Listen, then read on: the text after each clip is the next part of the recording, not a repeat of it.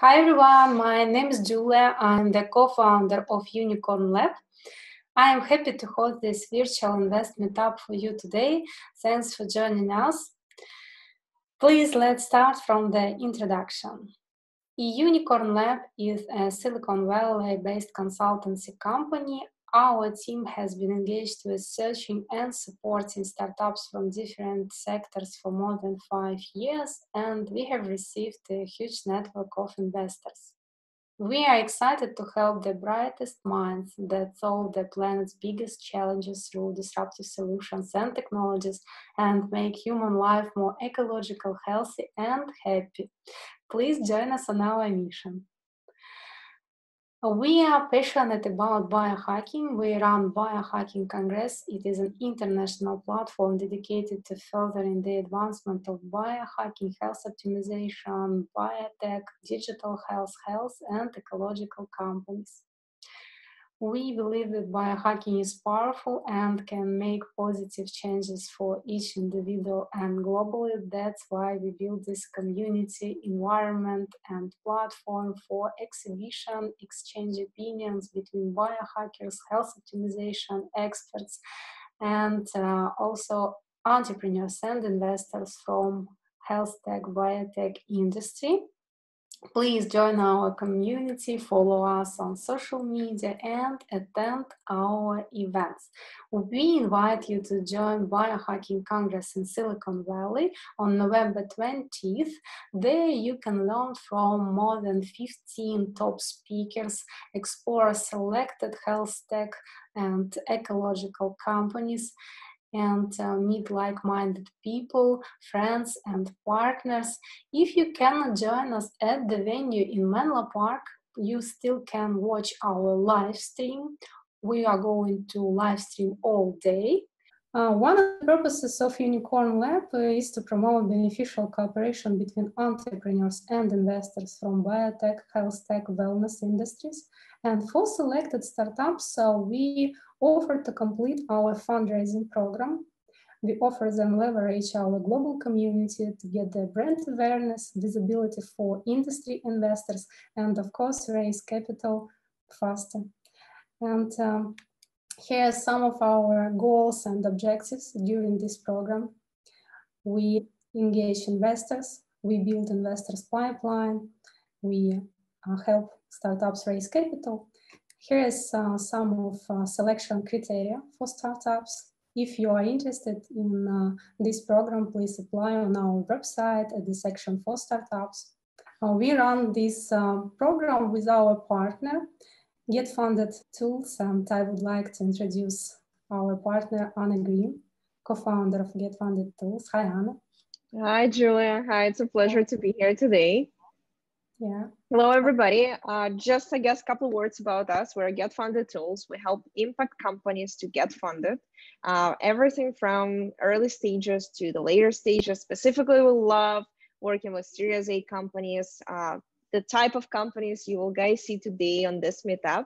So stay tuned. These are our favorite companies we've selected among hundreds of health tech startups. So I'm more than excited to give the stage to them, and of course, welcome our investors on the panel today. So I'm just grateful to be here and excited for the pitches. Thank you, Anna. We are also excited to have you as a partner. Thank you very much. Thank you, Julia. And here's our all amazing team.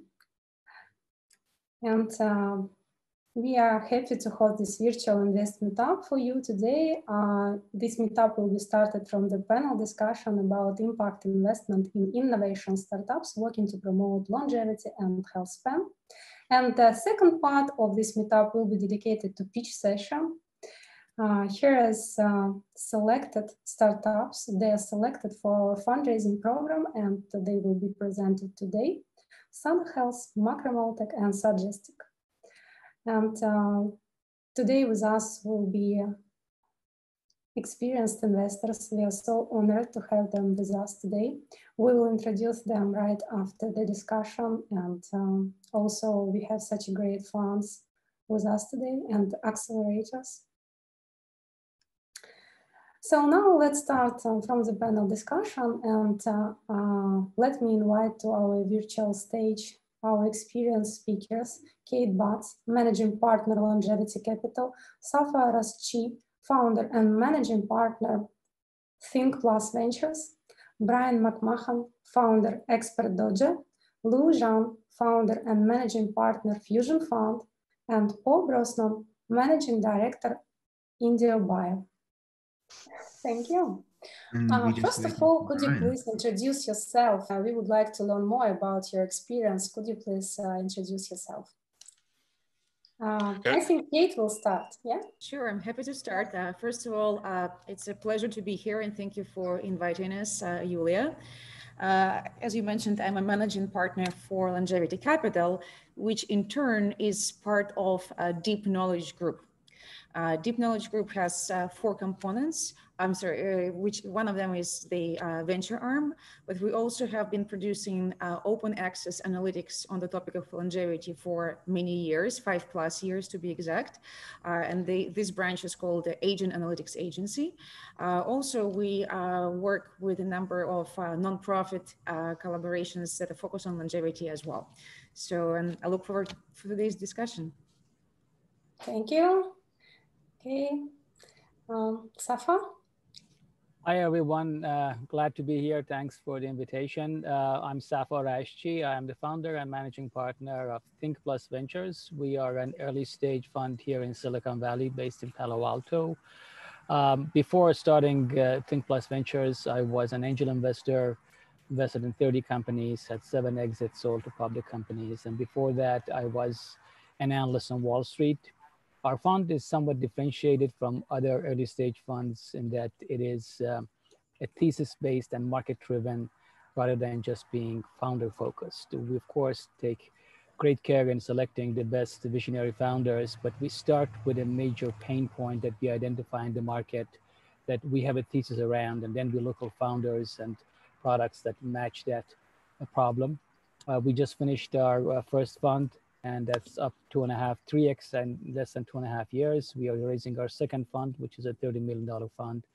We do focus a lot on digital health because we have identified it as a macro level major pain point that has probably about a 10 to 20 year path ahead of it. So that's a big focus for us. And as such, I'm really happy to be here and see some great companies. Nice, nice. Brian McMahon, please introduce yourself. Yes, great to be here. Lovely to be joining all this, these wonderful people on the panel. We're an early stage fund here in Santa Monica in California. We invest in approximately 1 company per week right now. We take companies at the earliest stage. We fit the classical place of an accelerator with a few differences. And number one, 90% of our companies are international that we find. So we invest a lot in India. We invest a lot in the MENA region that we consider to be very exciting right now. We invest a little bit in Europe and a little bit in the UK, a lot in Latin America, and we like Canada as well. And really, we just have a favoritism towards either immigrant founders or international founders. We do early checks, $100,000 into companies, and we'll follow on with $1 million checks afterwards. We don't have a fund. We don't want a fund, really. It seems like a lot of trouble. It's just myself and my partner. So, and we'll invest in about 100 companies next year. Thank you, Paul. Wow, 100 companies, that beats me. So I'm tired already. Hey, that's awesome. That's great. I'm here at IndieBio in San Francisco. You see people behind me because we have Casper, which is a CRISPR-based assay company developing it. Our labs are downstairs. We don't know if we were one of the first VC firms to actually put labs in our building. So I'm a general partner at SOSV, which runs accelerators around the world. IndieBio is now in San Francisco and in New York. Through IndieBio, we accelerate about 40 companies a year now. We have graduated so far 136 companies over the last 5 years across human and planetary health. And as for our sort of specific orientation or bias or variant perception around longevity, I'd recommend everyone look at Decoding the World. You can probably go read the longevity chapter for free on Amazon. You can certainly read lots of free chapters there. But we have learned a lot from doing lots of companies and being able to work with the companies in our labs that affects how we perceive these things. Mhm. Thank you very much, Lujan. You're just in time. Thanks for joining. Please Hi, introduce everyone. yourself. Hi, Yeah. Julia. Sorry for being late.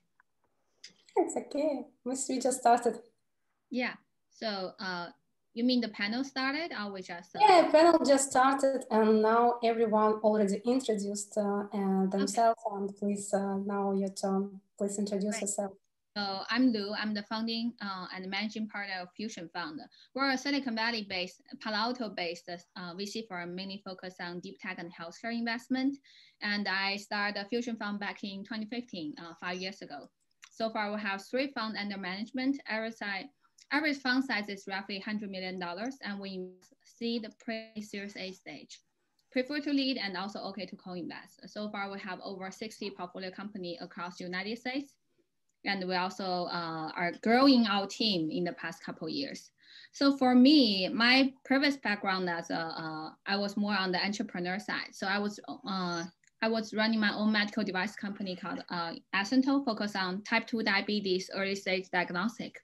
I ran it for a couple of years. I started when I was a student at the Stanford University with an academia background with material science engineering, so deep tech background. So after I sold my company to Boston Scientific a couple of years later, that's when I started to do investment. I was trying to support my fellow founders and later found out, investment is also a very interesting job. That's the reason after joining a larger VC firm as a partner, I left there and started Fusion Fund back in 2015. Thank you. Impressive. Yeah, thanks for joining.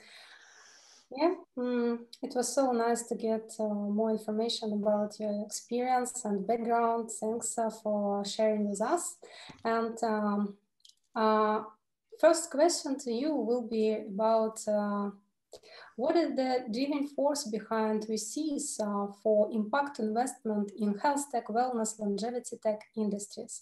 Very often, venture investors are looking for elaborate technologies in pursuing the next unicorn, and they often don't do proper due diligence in sustainability and impact for their value proposition. And maybe in health tech, wellness, longevity tech, those that might not be the case.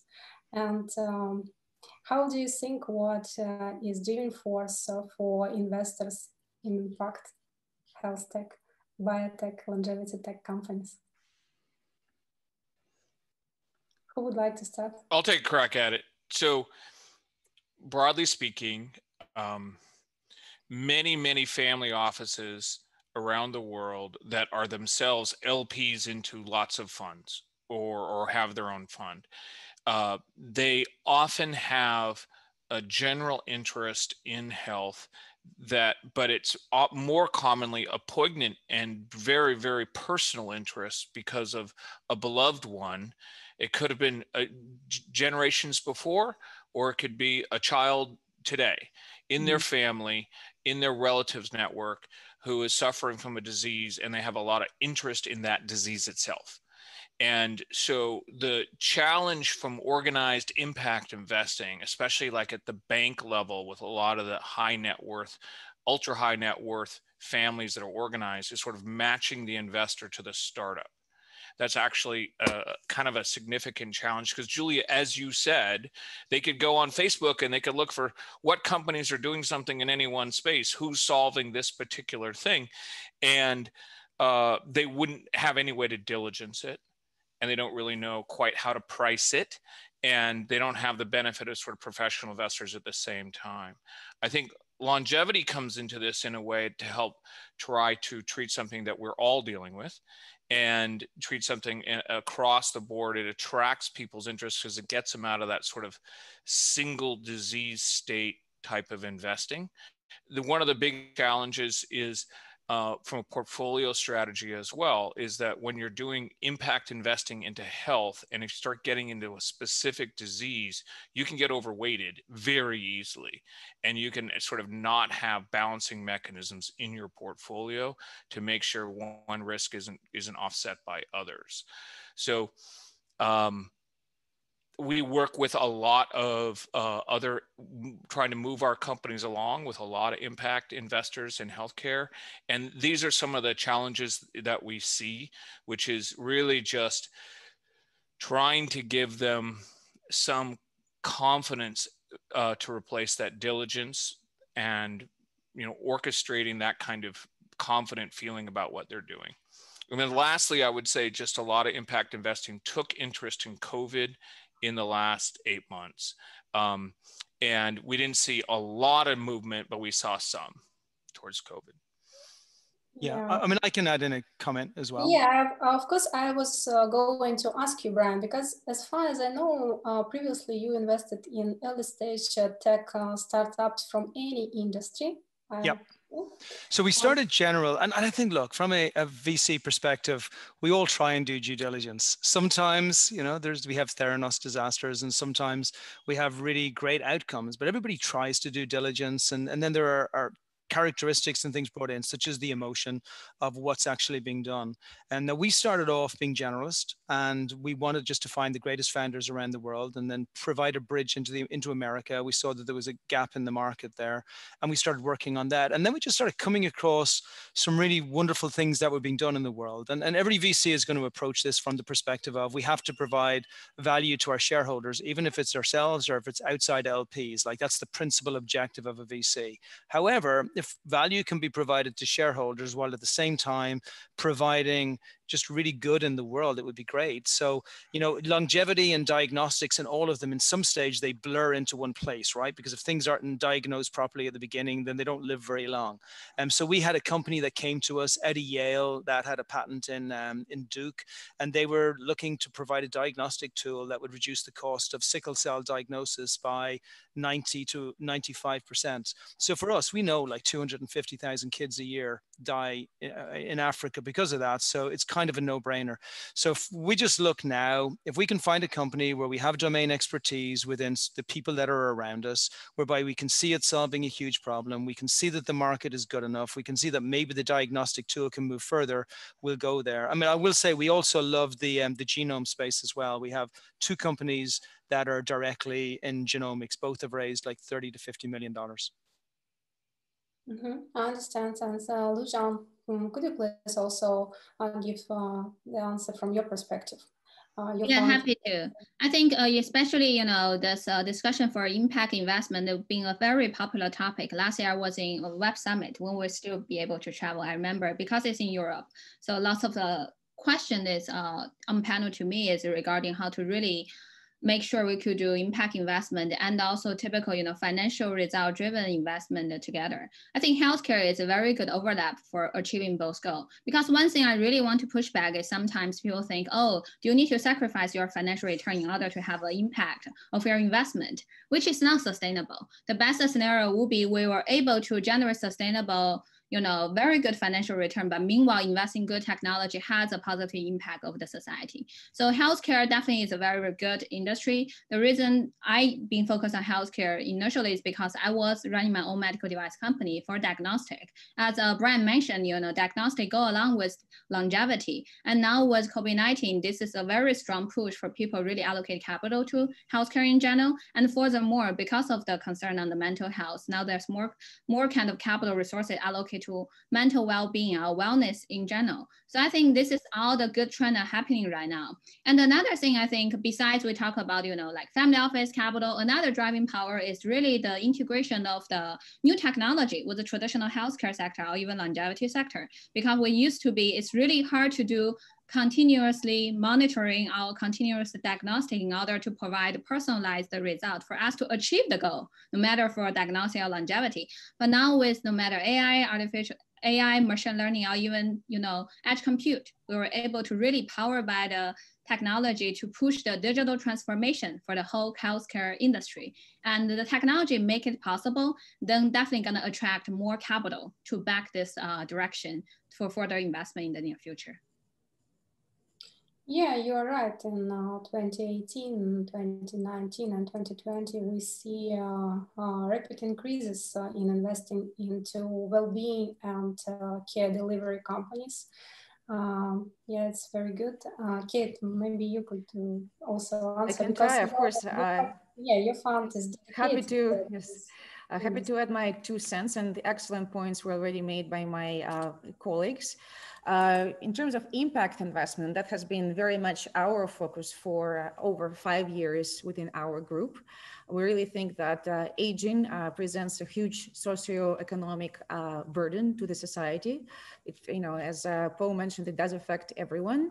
We also observe that the COVID-19 era, if anything, refocused on human health, and many traditional investors who, let's say, focus on such sectors as real estate and tourism and all that, they now actually are redirecting towards human health. We like the slogan that health is the new wealth. Aging itself is a cause of many chronic diseases. And lastly, I will also add that our focus in terms of investing in longevity is perhaps slightly different from many funds that are focusing on biomedicine only, because we believe there's a lot that can be done today that does not necessarily depend on clinical trials. And such sectors involve, you know, for instance, HealthTech, because there are companies there now. We have older people living now. There's actually 1 billion of them globally. And it has to do with improving lives of currently living older people. So that's a sector that, you know, is important. We also are big believers in preventive medicine and precision medicine, especially applying AI to precision medicine data coming not only from older and sicker people, but younger and healthier. And then also we like the fintech sector as it applies to longevity. And I can elaborate on that later on. Thank you. And Safa? Yeah, thanks. These are great areas and great insights. So I really enjoyed listening to it.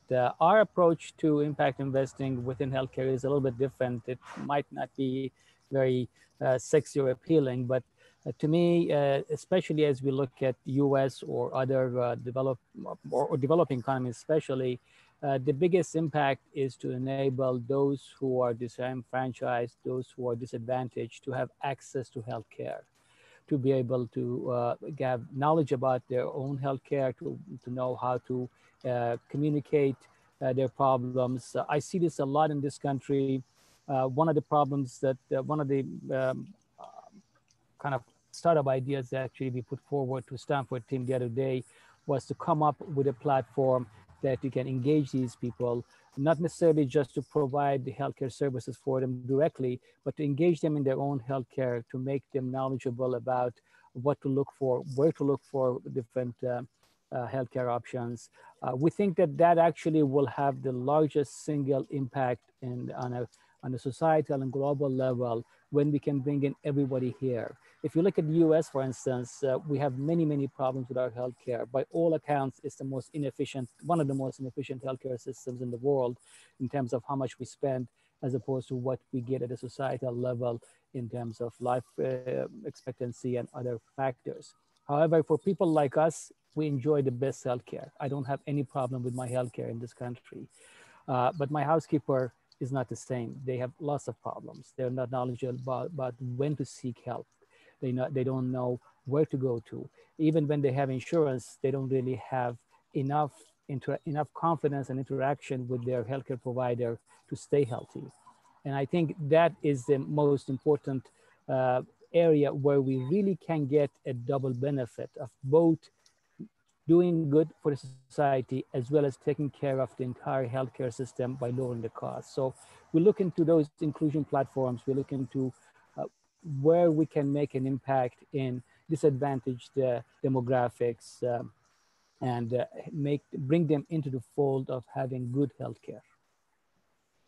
Yes, as we see, a lot of investors see these benefits, and according to Silicon Valley Bank, in 2019, investment in health tech were $7.4 billion US, and it will rise in 2020.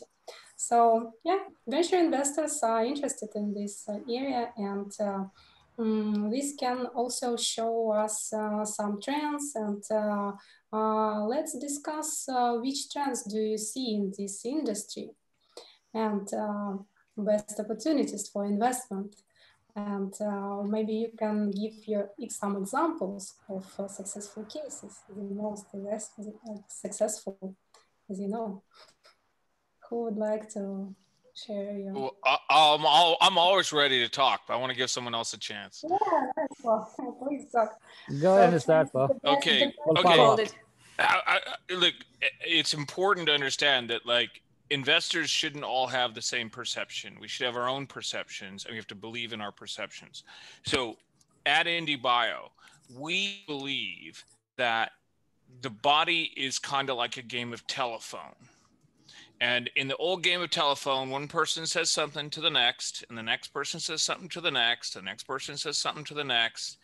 And at the end of that game of telephone are what's called vital signs. Vital signs are only good at measuring whether you're alive or dead.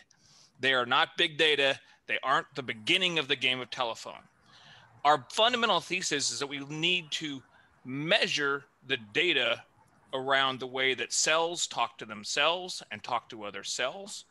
And the way that the body is actually communicating to itself. We need to measure that rather than measuring way downstream at the other end of the game of telephone. I believe the industry is getting much closer now, but it's not quite there. So for example, where we're measuring messenger RNA, we ought to be measuring microRNAs. If we're measuring microRNAs, we shouldn't be using the traditional MER base with 2,800 MERs. We should be looking at MER isoforms. Once you're getting into MER isoforms, now you're actually communicating and listening at the beginning of the game of telephone. In a similar way, if we're measuring exosome signaling, we should actually be measuring what's in the payload of exosomes and what are those exosome signaling proteins doing on the outside. 10 years ago, we thought this was cellular garbage, but it's actually how cells communicate at a distance. We have companies, an example, we think that multi-omics is a very, very strong and powerful field. And for us, the key challenge there is to get multi-omics down in cost to what Safa was saying, like it's bringing this down so it's an annualized test. So how do we do it better? So we have a company, Dalton, out of UCLA, that uses in a single pass of a mass spec, they can do thousands of biomarkers because they're basically fragging everything in your blood, running it through a mass spec, and then rebuilding it in the computer. So thousands of biomarkers for only a couple $100. That starts to bring multi-omics to the masses. That's just one example. In liquid biopsy, obviously Grail's out there.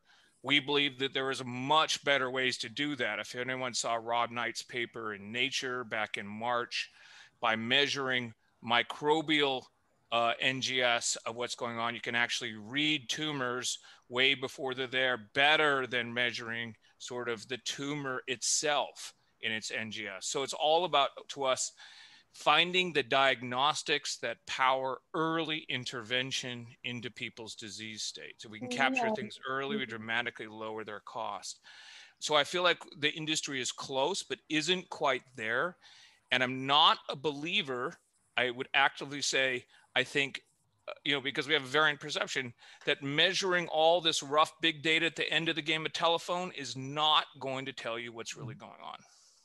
That's our approach. Yeah, by the way, measurement is ultimate biohack. It's just a basis of health optimization. And we here in BiohackingCongress, so we see a lot of innovation technologies, wearables, platforms dedicated to measurement. And they measure, they help to keep your data, they have to track your benchmarks. A lot of innovations, at least several devices and at least several platforms. So we saw they just started to build these startups, and several of them will be at our Biohacking Congress in Silicon Valley, Levels Health. So hands up, big platforms, startups. So really, I see a lot of new startups in this area. And one thing I do want to echo, Paul, is the importance of having the device, the hardware software integration side. Because I was in a panel early this year at the JP Morgan Health Conference, And I remember there's other fellow investor on my panel, they try to persuade a founder only go with purely software solution with no hardware and then bypass FDA, directly go to consumer. I'm like, no, because maybe because of my background, you know, no matter hardware background or medical device background, device part is very important. On one side, you know, we need a medical device to do very precise measurement. And then we utilize the data to do personalization, but you need to have a foundation. Another thing is, you know, when we talk about digitalization, you know, it's not about software eating out the world. It's about software hardware integration because the entrance of data is hardware.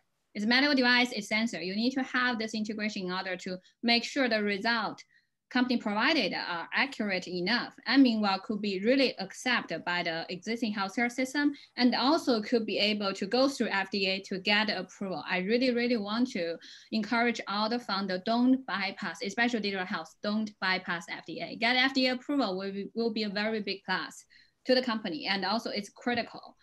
And besides that, another thing related to AI in healthcare, because AI in healthcare is such a trend that now everyone talk about it. Although back in 2017, when I was promoted in JP Morgan, like most of the people still want to stay away from healthcare. But AI definitely could show the full capability in healthcare system because healthcare has a huge amount of high quality data.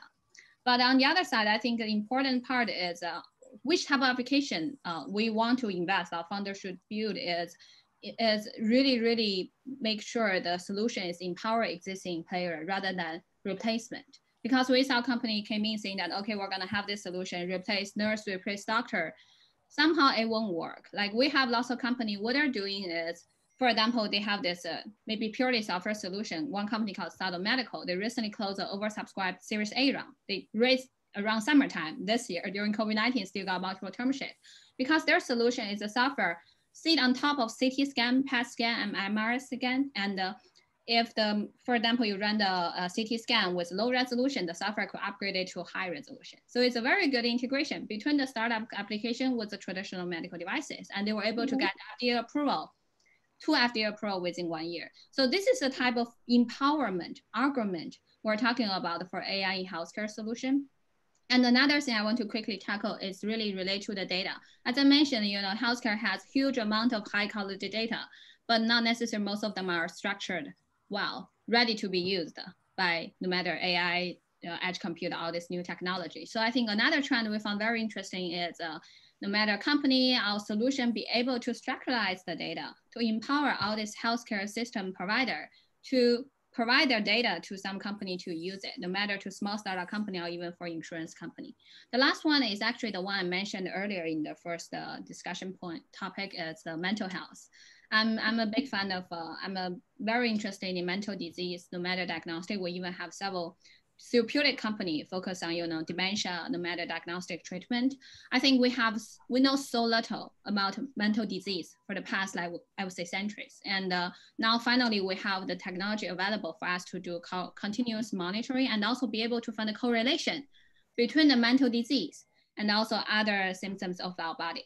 So I think that's a very interesting trend, especially now with COVID-19. Related to that is also mental well-being, like depression problem and other mental problem. So I think that's another very interesting trend. Big challenge, but also big opportunity for us to watch. Yeah, interesting. We're talking a lot about data, and let's remind all these talks about security of personal data. What do you think about this? I think the question of how we can make use of data is very important because I think Paul mentioned that we just sometimes think that if we gather the data, we'll end up someplace. And this is not just in healthcare. I see this in many other industries. I've had dozens and dozens of entrepreneurs pitch me and saying, this is our model, we'll do this marketplace. And by the way, our real gold mine is that we'll gather this data and we'll make use of it. I actually want to put forward something which may be, if not controversial, not very popular, which is data is overrated. We do need data and we can make use of it. But over the past 20 years or so that I have been observing data collection in various places, invariably, the potential use of data has been far below what was initially expected. It doesn't mean we shouldn't go after data. I'm just saying we have to have our expectations more realistic about how useful the data can be, and also, especially in healthcare, can we find patterns within data? Just to have the data collected, let's say from blood samples. We had a company recently pitch us on COVID-19, and they were able to detect some patterns of COVID in blood samples, and they actually had a lot more data from it. So they had signed up a number of deals, and they had, I don't know, millions of data points in there. But to be able to actually make actionable and impactful decisions from that data will take years and years. So that's one point I want to make, that it is great to collect the data, but as we saw, for instance, in fitness devices, initially when Fitbit came in, everybody was excited. We have to measure everything. Then they realized that just by measuring, you don't really get anywhere.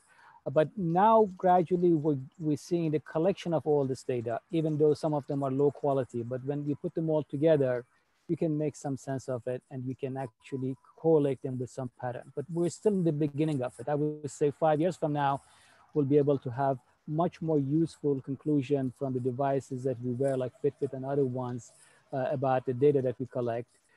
And I think the same thing applies to much deeper cellular level data that we can get, that we will need a lot more time to make sense of those things. And those are, to me, kind of the long shots, which we should definitely focus on and invest in.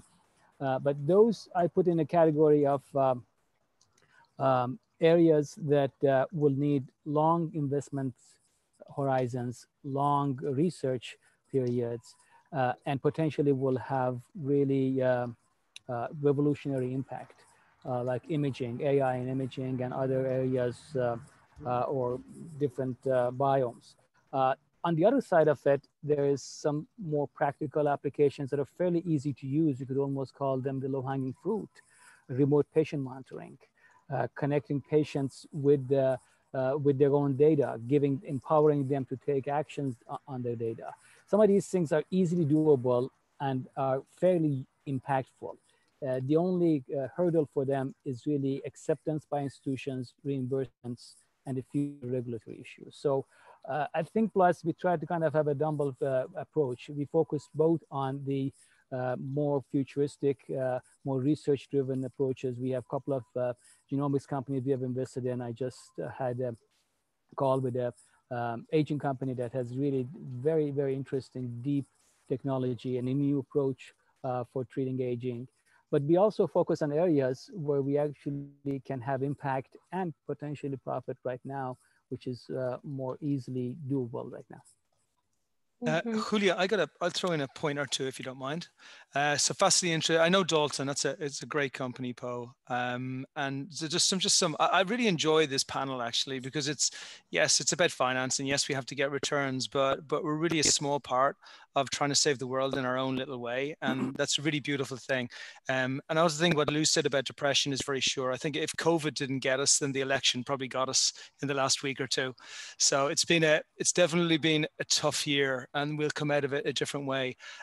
My thesis or my thoughts really are that VCs don't really have a thesis. We just have bias, which has been built up over years, and that bias is not always a negative bias. A lot of the time, it's a positive bias. If we see something being done a certain amount of times, and that's why it's a little bit like trying to tell our kids that, when they grow up in life, things will be a lot easier because the experience will culminate.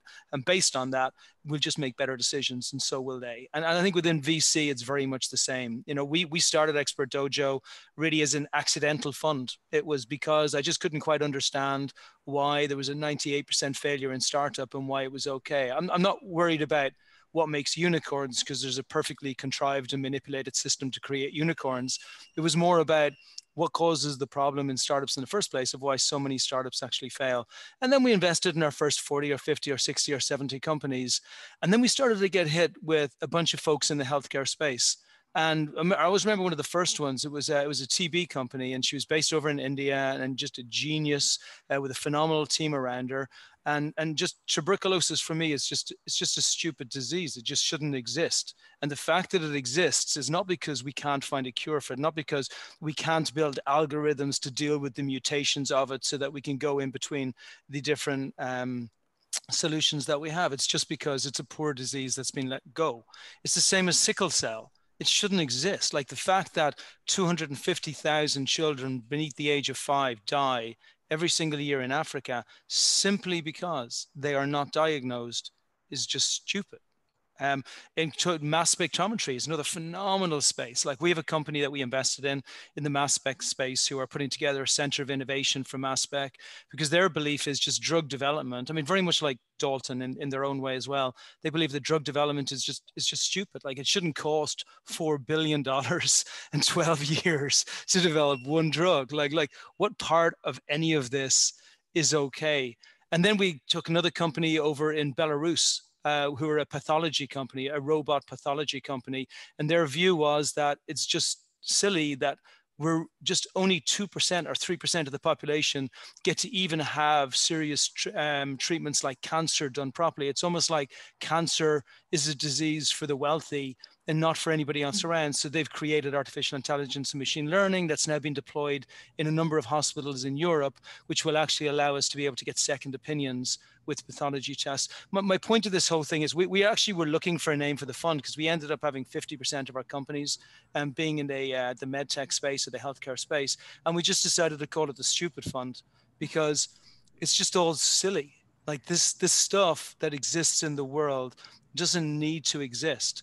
And the lovely thing about it is, from a venture capitalist perspective, is we can make money, and it's okay to make money. It's actually good to make money. We should be able to bring these things and bring them out to the world. So my thesis, we'll call it, has kind of shifted to a place of, do I see a phenomenal entrepreneur? Does that entrepreneur showcase the ability to execute based on what they've done previously? Do we have an indication that I can measure on math rather than rather than having to be a futurist? And if we see that, and then if we can add in there that it can do tremendous good in the world and it fits into our stupid scale, then I'm happy as a camper. So the most startups in which you invest, they leverage artificial intelligence, Internet of Things, and machine learning to enable their products and solutions, correct? So most of them have AI. For me? Yeah, so we have a med tech. I mean, our sickle cell company is a medical device, which is coming out of Yale, and the mass spectrometry will be about 15 mass spec devices, which will all be centered over in Boston. That's LongevityTech. We have another company that's artificial intelligence out of Israel that deal with preterm. Like preterm is another very silly thing. Like, why should 10% of women have preterm? It's just ridiculous. So yeah, virtually all of them are either a device or they are, some kind of smart stuff built into things that require it. And if we are talking about software and hardware startups, which would you prefer? So I mean, do you have some special preferences for hardware startups or for software startups in this area? So I always remember, sorry, very quick, I'll just add this, because I always remember the very first company, one of the first companies that we did a very small investment into was a scooter company many years ago, just to go off topic. And that's just because everybody should have a failed scooter company or you're not a proper VC. And then suddenly we had 4, I don't know, huge, big, almost a football field of scooters. And our problem wasn't like, how do we write off the money, or how do we, it's just like, what the hell do we do a football field of scooters? So look, not thinking as a VC, I love hardware devices because they're required. Like, you can't have the software without the hardware. Somebody has to do the heavy lifting, and you can't pass that to someone else. And these devices do tremendous amount of good, especially in medtech. If I'm not left with a football field of devices after something goes wrong, I do feel better as well. I understand. And if I may add a couple of points, and thank you everyone for sharing your views. I agree very much. In terms of our investment thesis, it relies very much on our definition of longevity industry. Actually, there is a book that we released recently that's called Longevity Industry 1.0, and summaries in open access. But basically, because we define longevity industry beyond biomedicine and include, let's say, P4 medicine there, as well as HealthTech and longevity financial industry, that kind of affects how we invest. Granted, we were the seed investors in silico medicine, which is AI for drug discovery. They also work on biomarkers of longevity and a number of other exciting things. But we're also interested in the other sectors as well, especially something that is very ready to go to market. Like HealthTech is one of the examples. Another thing is during the summer of 2020, we became seed investors in Longevity Card, because essentially what it does, it's an intersection of fintech, longevity, health tech, when a card holder, regardless of their age, the person who cares about health and financial stability going forward, essentially enters a certain of their daily activities and encrypted health data if they so wish. And based on that, they get personalized health and financial tips, as well as access to longevity marketplace on a discount basis. That's one of the examples. And then lastly, with respect to neurotech, we're also big believers in that space. We prepared an open access analytical report. We can go to neurotech.com. There's actually, so it's a landscape overview of everyone in this space. And again, it's open access. There's a great conference coming up at the end of the month devoted to that topic. So for everyone who focuses on this field, I highly encourage attending this virtual event. Thank you very much.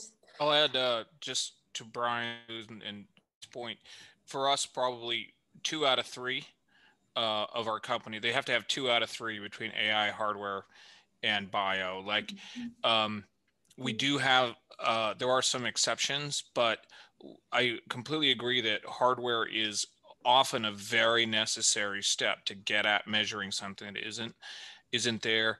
Software modeling, but we only have one pure software company, 1063, which is drug design company. But even then, they're want to build hardware for sort of high throughput chemistry on the back end. So like in some way, like I would say, the robotics for high throughput at the very least on the hardware side for these systems to make it work. Yeah, But hardware is not... From a consumer perspective, and we know a lot of testimonials from biohackers that hardware devices and wearable devices allow us to get much more better quality of benchmarks than if we will use just usual like iPhone, which can measure something. Yeah, so devices still is very necessarily. Yeah, Lou? I interrupted you, I'm sorry. Oh, no, it's fine. No, I was going to just say a couple of words on hardware and the software aspect of it. And I do agree that they're both necessary, but from an investment point of view, as a VC, to me, hardware is a lot less defensible because it just can be duplicated a lot easily compared to software. One of our companies, for instance, Spry Health, has a wearable. It is a hardware, but their really core technology is in the algorithms of what they do after they measure. Otherwise, it's just a fancy Fitbit because it can really be done much faster and cheaper, let's say in China or other places. So yes, hardware is necessary for the whole platform, but I think you can really build an IP just on the software part. Even that is becoming more difficult these days, but I think to build an IP on the hardware is far more difficult than to do it on software. Yeah, absolutely, you are right. Okay, thank you. My next question about this market, which is crowded, because we see investment rise and we see health startups booming and a lot of IPOs. And the market started to be more crowded. So, startups face these new challenges at this crowded market. So how do you think what health tech entrepreneurs should consider to become successful at this crowded market? So what competitive advantages they should consider to become successful here now? Differentiation is like differentiation. You've got to differentiate. And so I think that's the most important thing. Like Brian was just talking about every VC has to have, a scooter company, right? And he's right. And like right now, every VC needs to have sort of protein degrader, ProTac company in their portfolio, right? And everybody's got to have a fertility company in their portfolio, right? Like, and that's okay. It's just they need to be different, and sometimes overlap. So, like an example is, let's say you're doing nucleic acid medicines, and it's like, okay, there's a lot of nucleic acid medicine types of approaches, from ASOs and CERNAs and all this stuff. What is nobody doing there? Mitochondria, nucleic acid medicines to the mitochondria, nobody's doing. So if you can do that, even though you can do all the other cells too, you can at least be, first look is, oh, wow, nobody's doing that. I think that's a strong first impression. A lot of devices to recharge mitochondria. I know. Red light therapy. Well, a lot of people doing stuff on mitochondria, but that not necessarily at a nucleic acid level, right? A lot of stuff in longevity is focused on mitochondria for sure. Yes. But so, I mean, it just like differentiation, I would say, is most important to avoid the crowd. Yeah. To add on to that, I think definitely, you know, if I definitely agree with Paul that for something different, you know, differentiation is critical for competitive advantage. But if you found, okay, this is something others already do, then just simply do it faster, cheaper, and better. So, you know, I see better, faster. Faster means like operation execution need to be faster, and cheaper. Like cheaper is very important. And beyond that, another important thing is easy to integrate. You know, especially in Silicon Valley, you know, I met lots of technical founders, especially healthcare founders. They have such a fancy solution. And when they try to integrate a solution with their customer, they kind of expect that their customer gonna have a 4.0 upgraded infrastructure to integrate their fancy solution, which won't happen. So they need to really think to provide a solution could easily integrate with their existing customer infrastructure, and then probably upgrade from there together with their potential customer. So I think integration is another important part, add on to like cheaper, faster, and better.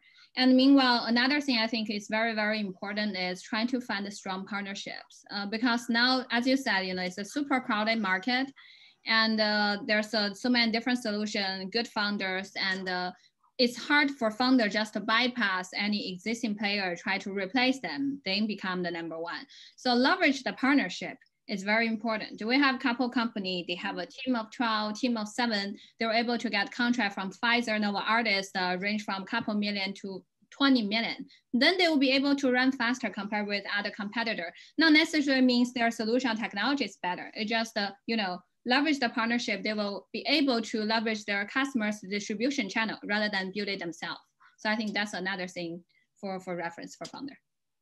Yeah, and I think here we also can mention that they should give right value proposition and try to collaborate with existing healthcare and clinical models because they shouldn't replace medical doctors and existing healthcare. They should provide some additional to this healthcare. Yeah, right.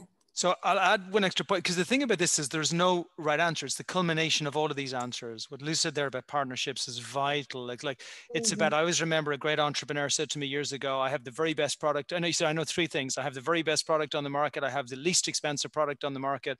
And in 12 months time, somebody else will have the best and least expensive product on the market. So it's about fast scaling and making sure you get there. But what I'd love to add on top of the differentiation and the partnership and the integration is the brand. And it's one of the things that actually saddens me most about what's happened in the last 10 or 15 years.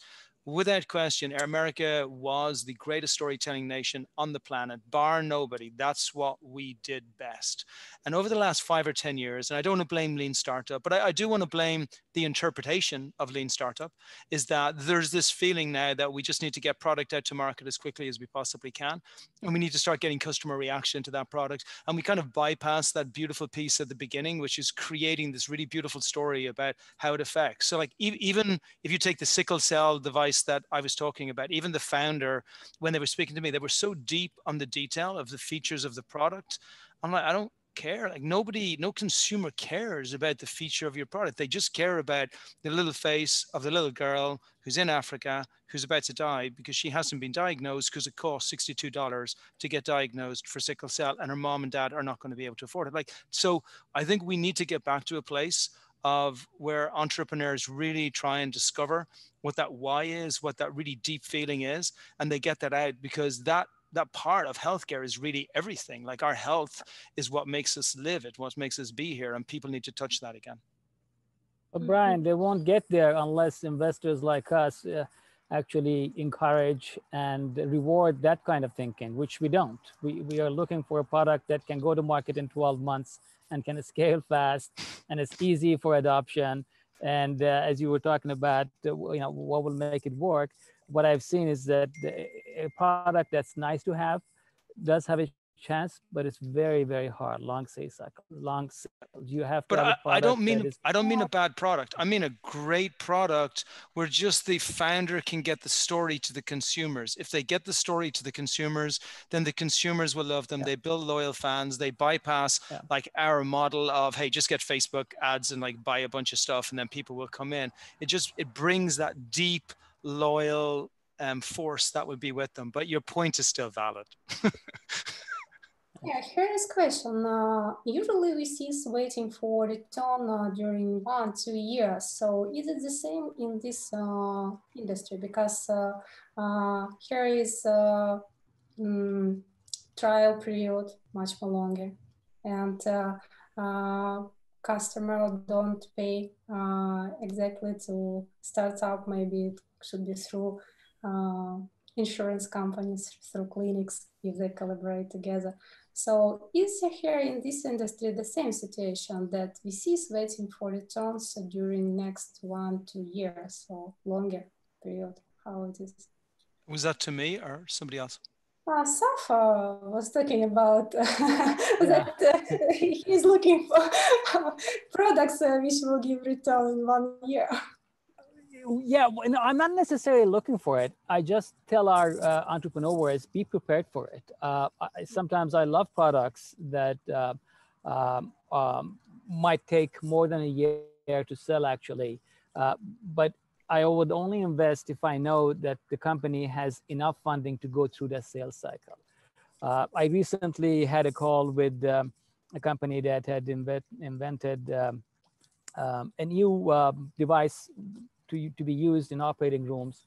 And just as we all said, it was clearly the best, it was lower cost, and it performed better than the other devices. But still, for this entrepreneur to convince the doctors to switch was a pretty long task. And while he was having some success, it really wasn't turning over the way that you would expect. And this is not atypical, because just like many other industries, the doctors are used to operating like this. Unless it is a major pain point that they deal with every day, they rather have that 10% failure that they know about than start something new. And they don't even have time to try it. So if you have something that really is revolutionary, but it will take a long time to sell, that's great, but you have to raise enough money. You have to deal with the right kind of investors who say, look, I'm going to invest in not just 1 million, but 5 million. And I know that this will take about 3 years to come to fruition. Mm-hmm. Yeah, Kate, also a question to you. At this crowded market.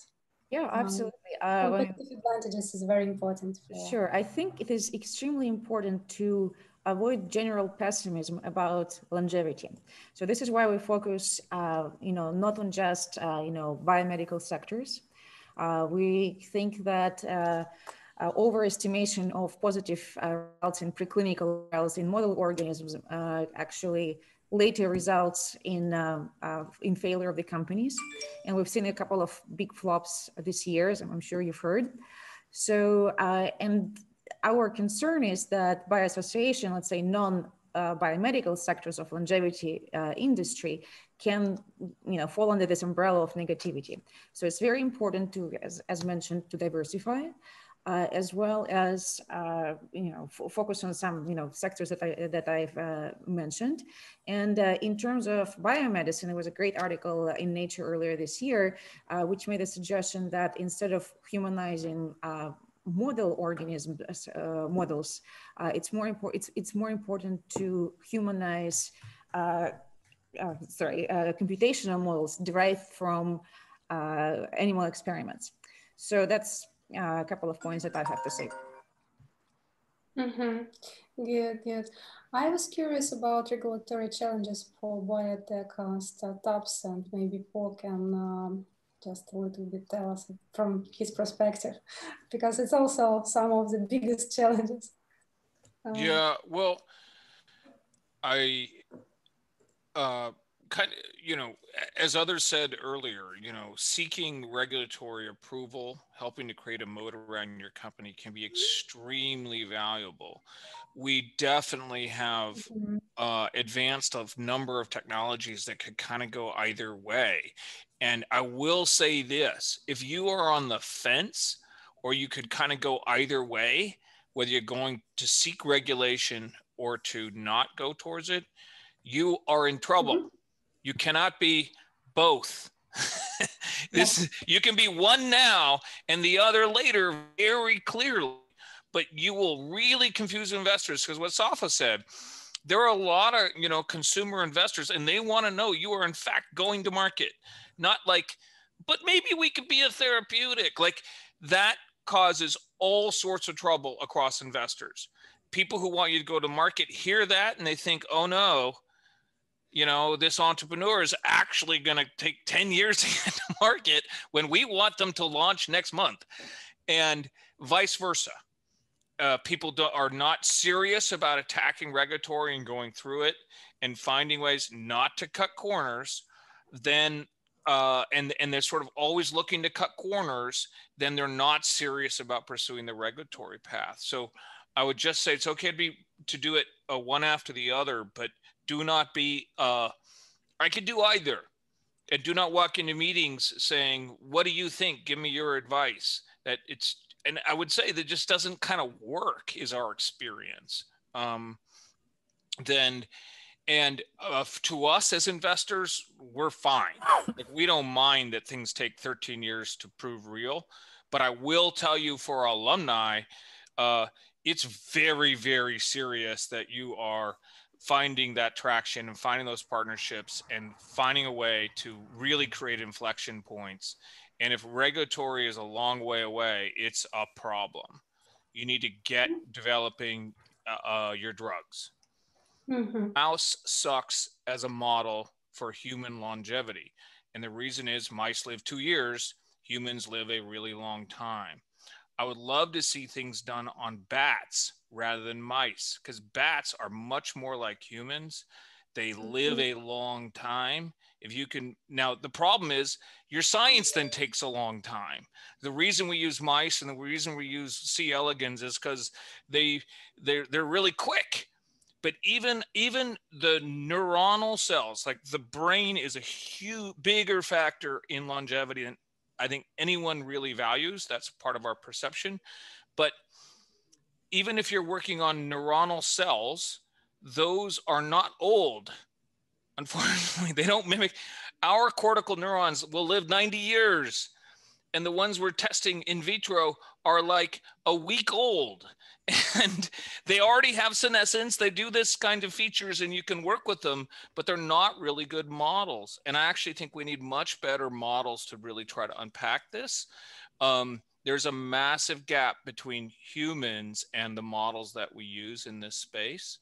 We're still investing in it and we're still actively doing it. We have quite a few companies, just signed another one that we're financing, but I would say I'd love to see like core technologies or really better models of what works here. And I'd love to see far more emphasis on the brain as the instrument of longevity, rather than just say cells or muscle cells.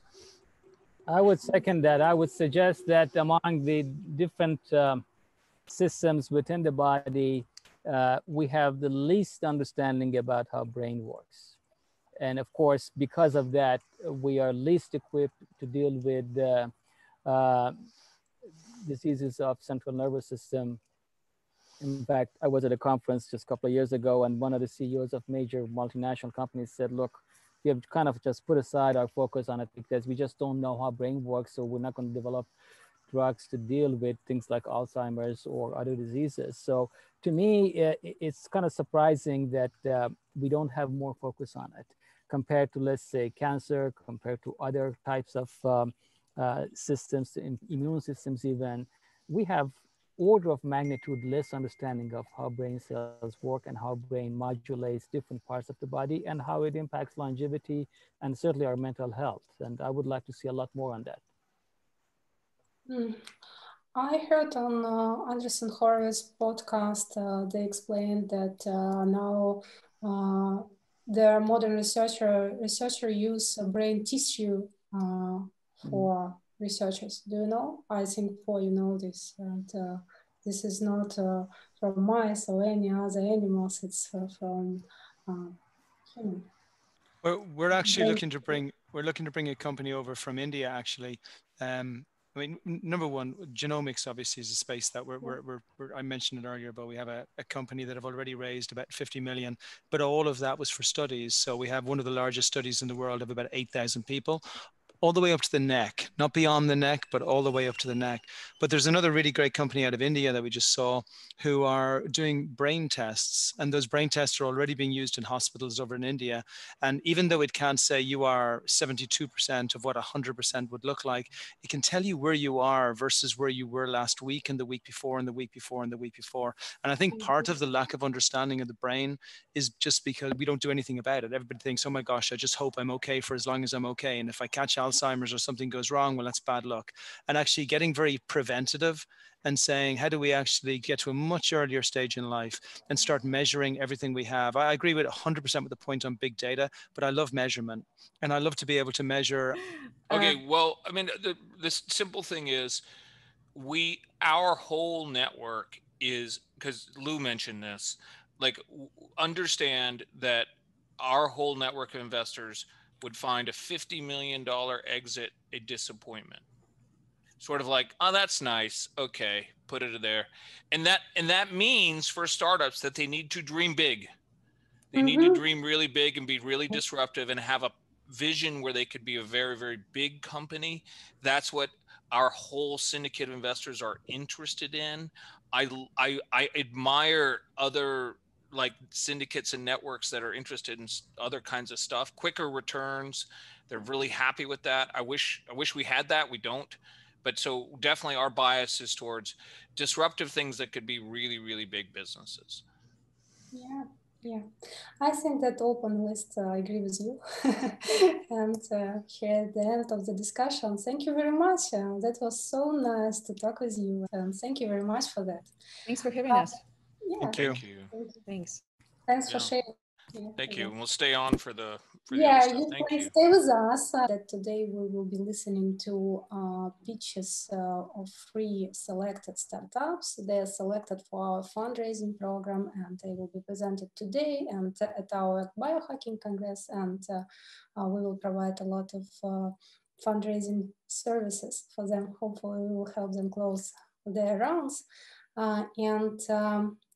Each founder today will have 30 minutes for presentation. We suggest up to 10 minutes for pitch and around 20 minutes for Q&A session with investors.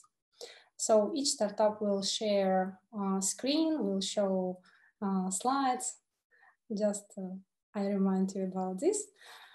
Please try to be as much efficient as you can. And so I see investors, all investors, please turn on your microphones and videos. We would like to have some introduction from you. Tim, please. Yeah, hi everyone. And Julia, thanks a lot for your invitation. It's great to be here today. My name is Tim. I'm an associate at the Longevity Fund. I joined LVF a year ago. Before that, I spent 5 years in strategy consulting, helping big pharma and biotech companies shape their commercial and portfolio strategy and optimize performance. Just a couple of words about our fund. At LVF, we invest in advanced therapeutics and diagnostic platforms and medical devices. Some of our recent investments are for the molecular therapeutics, which is a gene therapy, a next generation AAV focused company backed by Pfizer, Reception Advisors, and others. Sigilon, an encapsulated cell therapy company backed by Flagship Pioneering, and Freenome, a liquid biopsy company, which does the early cancer detection. So I'm really pleased to be here today and excited to hear pitches. Thank you. Thank you. Vidya? Hello, hello. Hi, everyone. It's great to be here. I represent Red Tree Venture Capital, and we are a new life sciences fund that is investing in innovation that is coming out from academic institutions on the West Coast. So we focus on early stage companies, and we are quite involved in company formation as well. And we support the companies in capital as well as operational support, starting from the pre-seed round all the way to Series A as well as Series B through exit. So I'm happy to be here. Thank you. Tant. Oh, hello, Tant. Hi, my name is Tunde. I am representing the Blue Venture Fund. We work with the 36 Blue Cross Blue Shield health plans in the United States and the association. And we invest across the spectrum of healthcare, from healthcare services and IT to advanced diagnostics. And we're looking for things that are strategic values to the health plans, because that's where we're going to be able to add the most value. So pleasure to be here. Sam was up. Hi, everyone. Samasov here, Julia. Thank you for having me on the panel. Great to meet you all. I'm here from Civilization Ventures. We're an early and mid-stage startup fund that invests in deep tech across 3 main areas: synthetic biology, digital health, and genomics, for everything from diagnostics to platform therapeutics. We've been in operation since 2017, have about 30 companies in our portfolio. Just closed our second fund, which we're investing out of. So yes, very excited to be here. My background is I've been doing life science research for the last 10 years, started in cancer and glioblastoma, finished up my PhD from Stanford, studied stem cell biology, regenerative medicine, largely through the lenses of neuroscience, just trying to understand the molecular drivers behind neuropsychiatric disorders. So that's a bit about me, and excited to be here. Great to meet you all. Thank you, Martin. Hi, I'm Martin Tobias. For the last 3 years, I was the CEO of Upgrade Labs, which was a biohacking facility with Dave Asprey down in Santa Monica. I left there in March, and I'm back to doing angel investing. I've invested in 90 companies myself in the last 5 years. Recently in the biohacking and longevity space, I invested in this thing. It's the Happy, which is software version of over-the-counter drugs. And I have a group of about 100 guys where we're doing an angel list syndicate. I'm going to put about 5 million of my own capital in the next 2 years into early stage deals, and we're going to leverage that with about 20 more million with the other 100 guys that we have. We just closed 2 deals. One was a company called Silver Tree Labs, which is doing a new wearable for adults with RRE Ventures out of New York, and a medical records oncology company out of India called Mango Sciences. Thank you very much. Happy to see you today. Hi, Adam. Thanks for joining us again. Hey, Julia. Good to see you again. How are you? Thanks for the invitation. Delighted to be here. So I'm Adam Dakin. I'm Managing Director of the HealthTech vertical, Dream Ventures. I'm flanked by Elliot down there. Say hello, Elliot. He's part of the HealthTech team. Hey guys, nice to meet you. So Dream It is a venture fund. We're Philadelphia based. This is our 3rd fund. We've been at it for about 10 years. We've worked with over 130 companies. What's really unique about us, though, is while we're a seed and late seed Series A investor, and we focus on digital health and med tech, we also run what could be loosely described as an accelerator. We prefer to call it a growth platform, so that we're working with a very select number of companies, typically 6 to 8 companies at any given point in time. selected from the nearly 400 that apply to the program.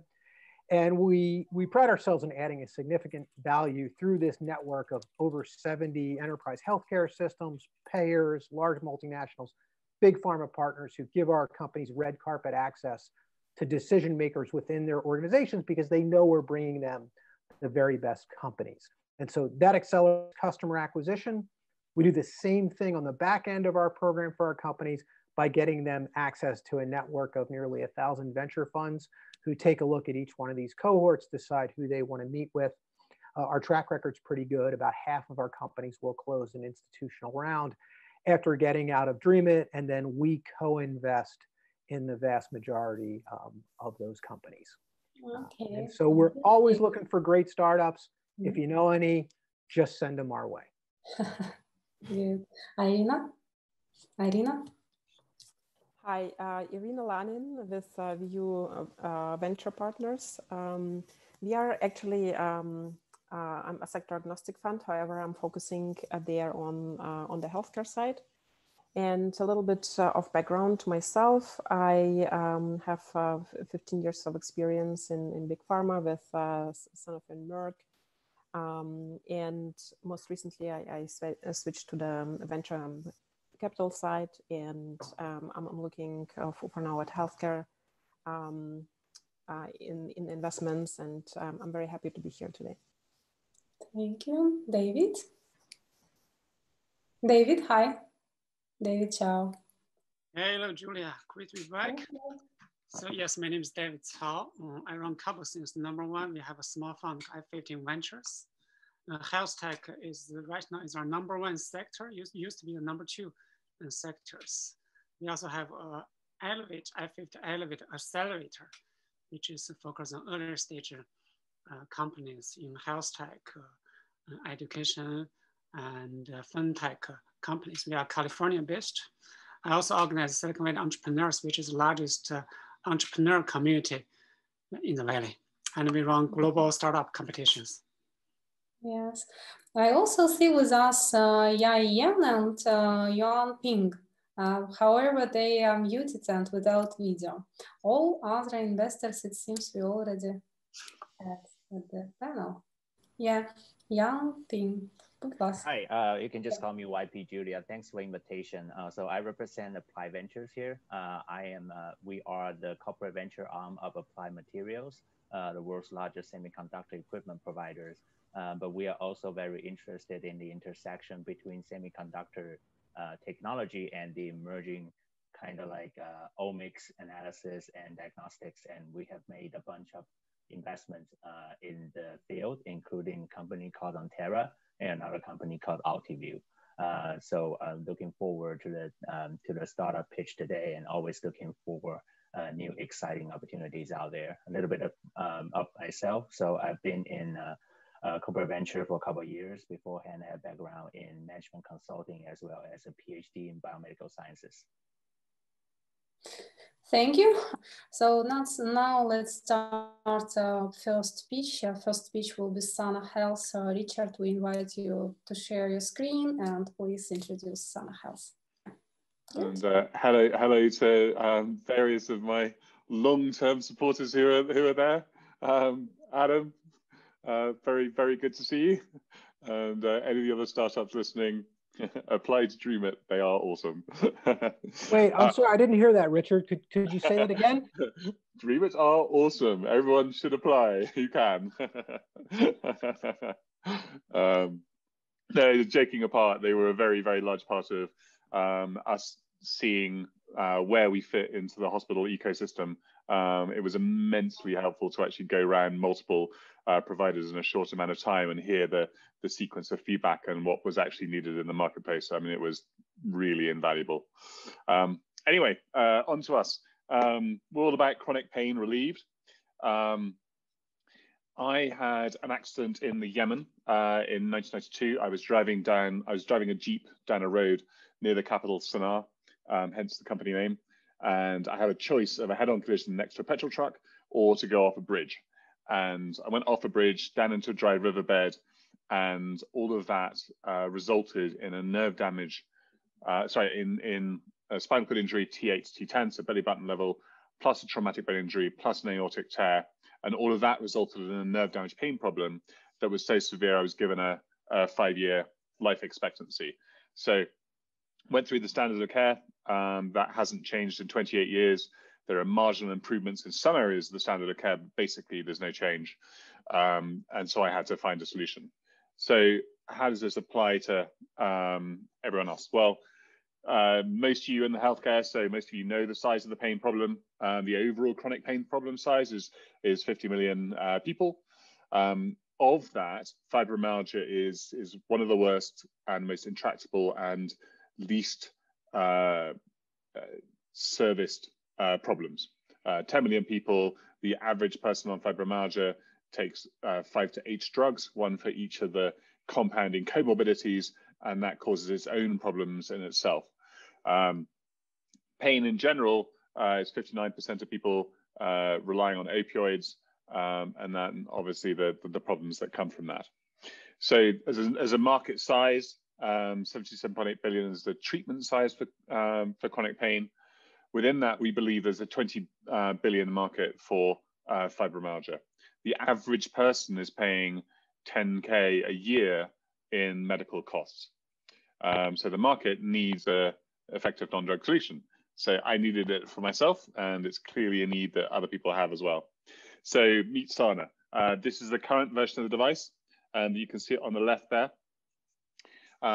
What someone does is they put the device on, they press start, and they're getting a complex sequence of gentle pulses of light through closed eyes and sound through the ears, which is then generating a very deep relaxation effect in about 10 minutes. In early clinical results average across 3 clinical trials so far that are completed, 20 to 40% reduction in pain, depending on the type of pain it is, 49% reduction in depression, and 45% reduction in anxiety. And just for reference, that means we're outperforming tramadol, Prozac, and Xanax. We are also collecting data from the sensor in the middle of the forehead, and we're collecting subjective data every time someone is actually using the device. In the next generation of the device, that's going to enable us to tailor that to each individual with a closed loop feedback system, which we have very strong IP on. So we are treating all the comorbid symptoms. Now, this is one of the really big challenges in chronic pain, is you have pain, anxiety, sleep, and depression all in a complex compounding comorbidity. And within fibromyalgia, you're usually adding on fibromyalgia as well. And we are able to, because we're going to an underlying level, we're able to treat all of those different areas. So how are we working? So we're working with audio-visual neuromodulation. We are using a way to affect the auditory and visual cortex to use them as our electronic keypad into the brain. Now, because you've got 2 eyes and 2 ears, and the way in which they're wired into the 2 hemispheres of the brain, it enables you to actually recreate what's called hemispheric balance. Now, there was research done primarily on EEG of long-term meditators on specific standardized testing that showed the longest-term meditators all ended up with this thing called hemispheric balance. Now, originally, when I had my pain problem, I tested my brain on the same equipment. I showed that I had a very large disparity between the amount of activity in the 2 hemispheres, and I was able to fix that. That gave me my roadmap, which I was then able to fix. And over about the course of 3 months, it wiped out all of my underlying nerve damage pain. Now, all pain is a combination of central mediation, how your brain is processing the signal, and peripheral pain, the actual pain signal that's coming in. And in my type of spinal cord injury and TBI pain, it was 100% how the brain was processing the signal. There was a corrupted data stream, not really a pain signal. So very similar to a phantom limb. So we're a silver bullet in special cases like me. And the other end of the scale would be something like chronic regional pain syndrome, where we are a tool in the toolkit to lower the amount of opioids. Fibromyalgia sits smack in the middle of that, where it's a very large central mediation challenge, but you also have peripheral pain. The team to go off this, I've been asked this. I am now the world expert in this area. Tasha Bond was our mentor at MedTech Innovator.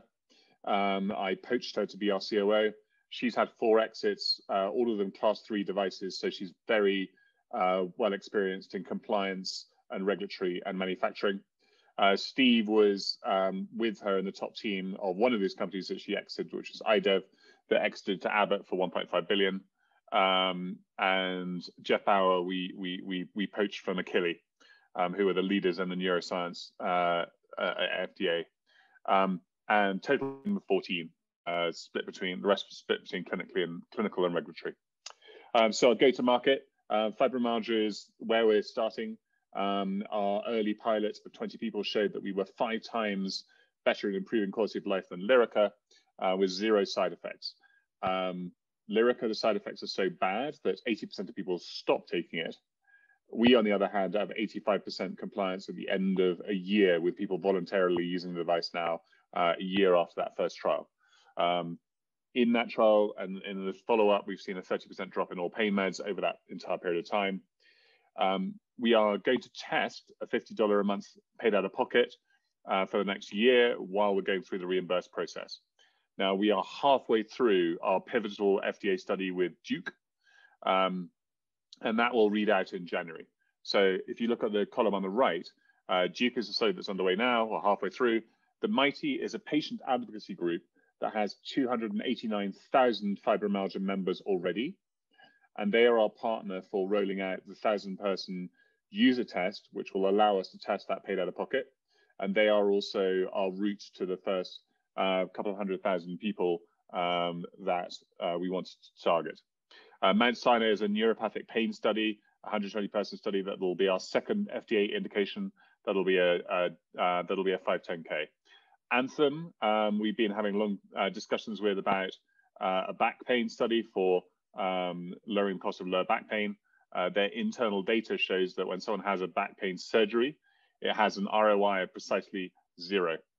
For a $40,000 treatment, that's pretty appalling. So they are trying to limit the amount of surgeries that people have by giving alternative treatments, and we are in discussions with them about that. Various other things in our pipeline, which I can come to in questions. But just on fibromyalgia alone, just on our first indication, if we get to 2% of the target market, we are at 100 million ARR. We're looking at a $50 a month subscription out of pocket to start with, at a higher price when reimbursed because we'll be integrated into EHRs. Our COGS at scale at 75 bucks, and I can go into more of this on questions. So yeah, the FDA trial is already halfway through. It'll read out in January, and then the Mighty study will start in January. So funds raised since we started, 11 million so far. That's been led in 3 rounds by Founders Fund. Thank you again to DreamIt and Adam, who've invested in us twice now, including the SafeNote part of the current round. On top of that, so this round has really been in 2 parts. The first part's been a SafeNote round, which is all internal capital. On top of that, we've been raising an equity round, which has been a 5 million raise. We've closed on 2.5 million already. We have some soft commits, but basically there's 2.5 million open. That is to get to 3 milestones. One is through FDA approval. The second is the commercial pathway study. And the third is the engineering to lower COGS. And just as a reference, the 3 comparators to us that had FDA approval and the first 500 plus commercial proof study, Carla Health, Achille, and Pear, all of whom had the first pre-money and the next round of being 150 million plus. Please join us on the journey to end chronic pain. Chronic pain is about how the brain amplifies pain, and that's what we're working on. We can't go after acute pain, but we can go after chronic pain, and that's what we're aiming to end. So over for questions. Perfect. I would like to emphasize that we believe very much to this startup and this team. Yeah. Investors, please ask your questions. Great technology, great device. Yeah. Yeah, may I go first? Yeah, cool. Richard, thanks a lot for the presentation. Tim from Longevity Vision Fund. Couple of quick questions. So if you could share the feedback from providers that you got. That's the first one. And the second one is, this device, does it provide sort of a therapy as a one course, or do you have to use it continuously throughout your whole life to sort of to have the same effect? How does it work? Yeah, so let me answer the second question first. So it depends on the particular indication. So something like we have a trial that we've applied for an NINR grant with UPenn on post-operative pain. If you have a knee operation, you have a knee replacement, you have a 60% chance of having lifelong chronic pain.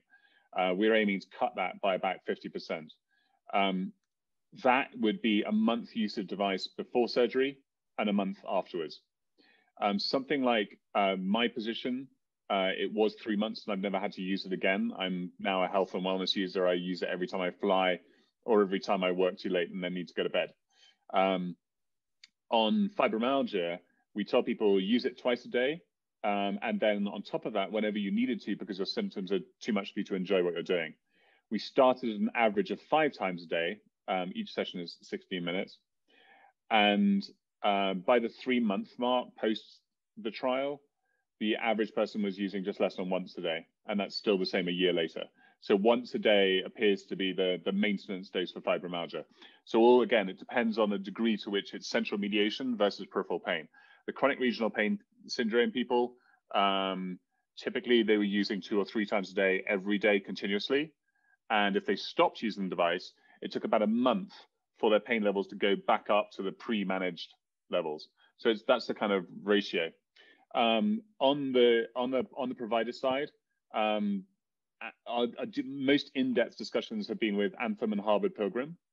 Anthem are intent on us addressing lower back pain before anything else for them, because it's their highest financial priority. And they are organizing to fund a study for 120 people with lower back pain. Anecdotally, we know that we've got about a 30% very high responder rate and about a 30% medium and about a 40% not. Again, it depends on how much of that back pain is governed by the central mediation, so anxiety. And roughly 30% of lower back pain, or people with lower back pain, report anxiety being the largest driver of their back pain. And they are they're so keen to do that for lower back pain that they've said that once the study is done, they would reimburse us as a wellness device prior to FDA approval, because they see such a large cost saving there to be made. Harvard Pilgrim have already listed us as a wellness device on their wellness offering to members. They also are interested in low back pain. And then fibromyalgia, they've said as soon as we have the FDA approval plus peer review data, that they will reimburse. Does that answer both questions? Yeah, that's great. Thanks a lot. Yeah, it seems you answered the question. Maybe more questions. Hey, Richard, this is Tunde from the Blue Venture Fund. Wondering how soon do you expect the clinical trials to be completed? I think you had mentioned it, but I just wanted to make sure. Yes, certainly. So the Duke study the efficacy portion will read out in January. The Mount Sinai study will be about a month later. It'll be either February or March. Both are now being done as remote studies. Duke was set up as a remote from the start, so they've been recruiting very quickly. Mount Sinai actually started earlier but had to stop because of COVID, and is now being relaunched as a remote study. So that should be done in February or March. That means that we will have our first FDA indication end of March if we get breakthrough status for fibro, which we should do, and then April, May if we don't, and then the neuropathic pain will be a self-predicated 510K. And the longest cohort that you have, you're tracking is with that Duke study? The longest, the year that we already have on fibromyalgia was our first pilot, which was 20 people. Okay. And just as a reference, the Duke study only has to have 20% of the effect size of the pilot for us to sail through FDA. Do you have any more questions? Yan Yan, still without video and without audio. Hi everyone. Sorry, excuse me for the camera. So it's pretty late here. It's in the night, and I don't want to wake up my partner, so I just keep the light off. And so I'm from W. Harper. W. Harper is a cross-border fund. So we majorly invest in the US and Greater China. And currently we are managing 3 funds, one US dollar fund, one RMB fund, and one US dollar fund, but it's dedicated to Taiwanese entrepreneurs or companies with significant operation in Taiwan. So we invest in early stage companies, so seed, pre-A or A round stage, and the ticket size is between 1 to 5 million. So we don't write big checks, and we invest in all kinds of healthcare companies. So from device, therapeutics, digital health, healthcare service, etc. So you have good opportunities. We always welcome the opportunities. Thank you. Thank you very much. Do you have any questions to Sana Health? Maybe I have a question. Yeah, please. Yeah. Oh, hey, Richard, good presentation. This is Martin. I didn't get the cost of your device, and the second question, and how many sales units you've sold now, or if you're still just in R&D. And then the second part of it is on the FDA side. Are you getting FDA approval because you're making medical claims to cure diseases, or is it just because you're using some CDS, or it's the electronics thing? And would there be an opportunity to sell this device to consumers without medical claims? Yes, both good questions. So we have a 513G approval already. So we have the official confirmation that we are a low risk device, which does then mean that the de novo and the 510Ks are purely around efficacy, because Carlos Pinto has already signed off. We are on market as a wellness device through the website, and we've sold 150 so far on complete stealth mode, because we have some COVID supply constraints, and we're trying to make sure that the 1,000 that we need to sell for the Mighty study direct, we have enough devices for it, because basically going into the next round, if we only sell direct to consumer as a wellness device, we've seen that we get people buying for almost anything you can imagine that's a real problem in their life, from sleep and fatigue that we've got a lot of data on, all the way through to TBI. And that's great, but it doesn't help us sell the investment story for Series A, where I want to be able to say this, because currently our CAC is basically 0. And obviously that's not going to continue longer term. So I thought, okay, if we take 1,000 people out of the 289,000 people from the Mighty, we'll have a very strong argument about how our CAC is going to stay under control for the short term. So yeah, the FDA is purely about the marketing claims. We become a class 2 as soon as we are talking about any at-risk population. So anything pain or sleep or mental health related. The FDA have said they're going to treat everything pain related that we do as one bucket. So that's one de novo, and then everything else is a sub-predicated 510K. And then in the mental health bucket, in which they include addiction, anxiety, and depression, all of which we've either got studies done or we've got studies planned, they will require one more de novo in the mental health bucket, and then everything else within that bucket will be a sub-predicated 510K. And then on the cost of the device, it at scale will be sub $100 for COGS. And then we're going out on a subscription. The Mighty study, we're aiming just to test the direct consumer at $50 a month, because we don't know what the macroeconomic situation is going to be like.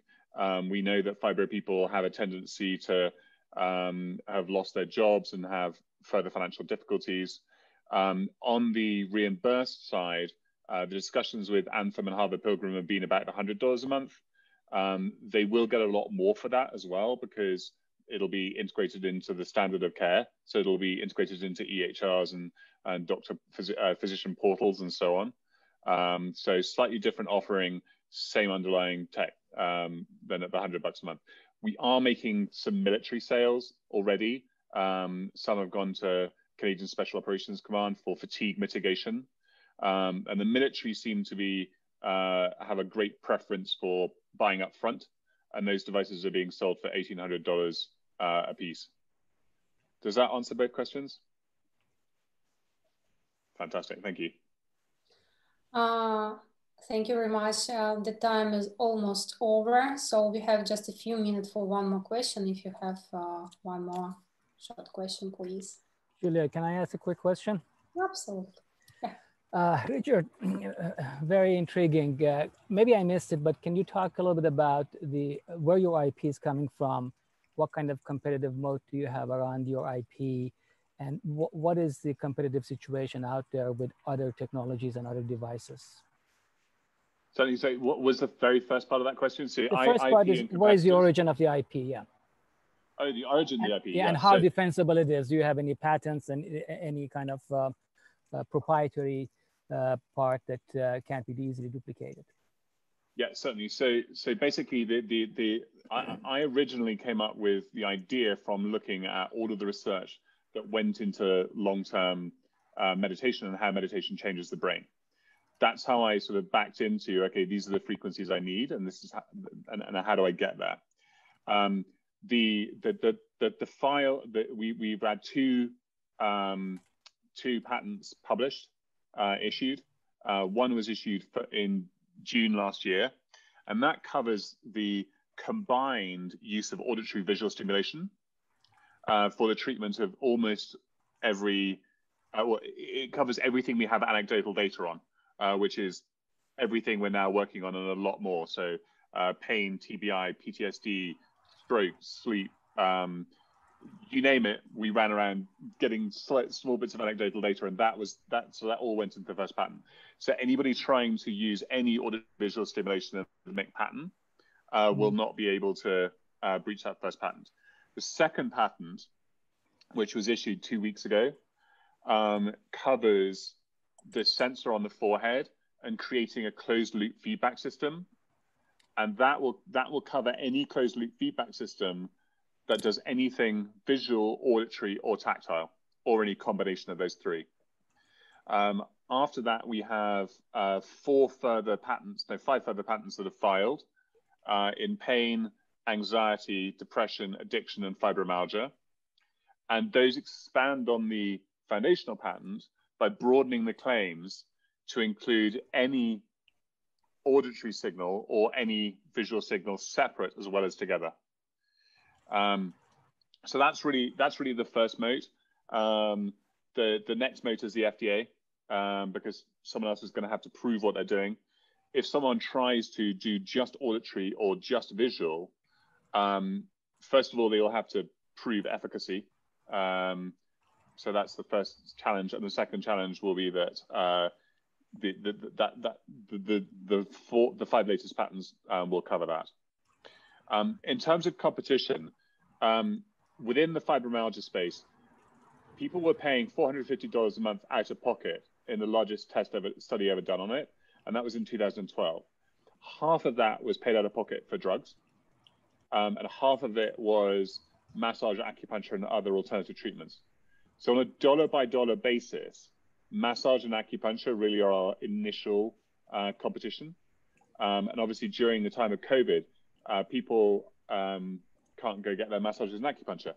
No, I'm sorry, I meant competition in other similar platforms like neurofeedback devices. Yeah, so the big one is probably VR, and applied VR is the one I watch most closely. VR is basically split into 2 categories. There are there are some exceptions like Karina are doing something really smart in niche areas. But by and large, it's either distraction therapy, which we massively outcompete, or cognitive behavioral therapy delivered through VR, which also we outcompete on efficacy. Fibromyalgia is such a large market that is so poorly served that I think it's going to be a while until we really butt heads with direct competitors. I do regard people like Applied VR as potential collaborators in future, because ultimately what we have is a direct stimulation device that is much better at addressing problems when they are at their worst, whereas the cognitive behavioral therapy, it tends to have better results when people have come off that worst phase and they've already got some improvements happening. So I kind of regard those guys as future collaboration, although there obviously some competitive nature as well there. On the TDCS side, not on fibromyalgia. Yes, on the depression side, very much so on the wellness side, but they will take a while to get to those markets. We're basically focusing on the areas where we can have the largest impact with the people who've got the worst problems. And we are definitely outperforming TDCS in all of those areas quite significantly. When you come down into the sort of more wellness areas and people are having milder problems, then TDCS is a much bigger type of competition for us. Richard, yeah, thanks for your answer. That's it. Yeah, because we have next startup. I would like to invite MacroMaltech, Monica. Thank you, everyone, before I go. Thank you very much.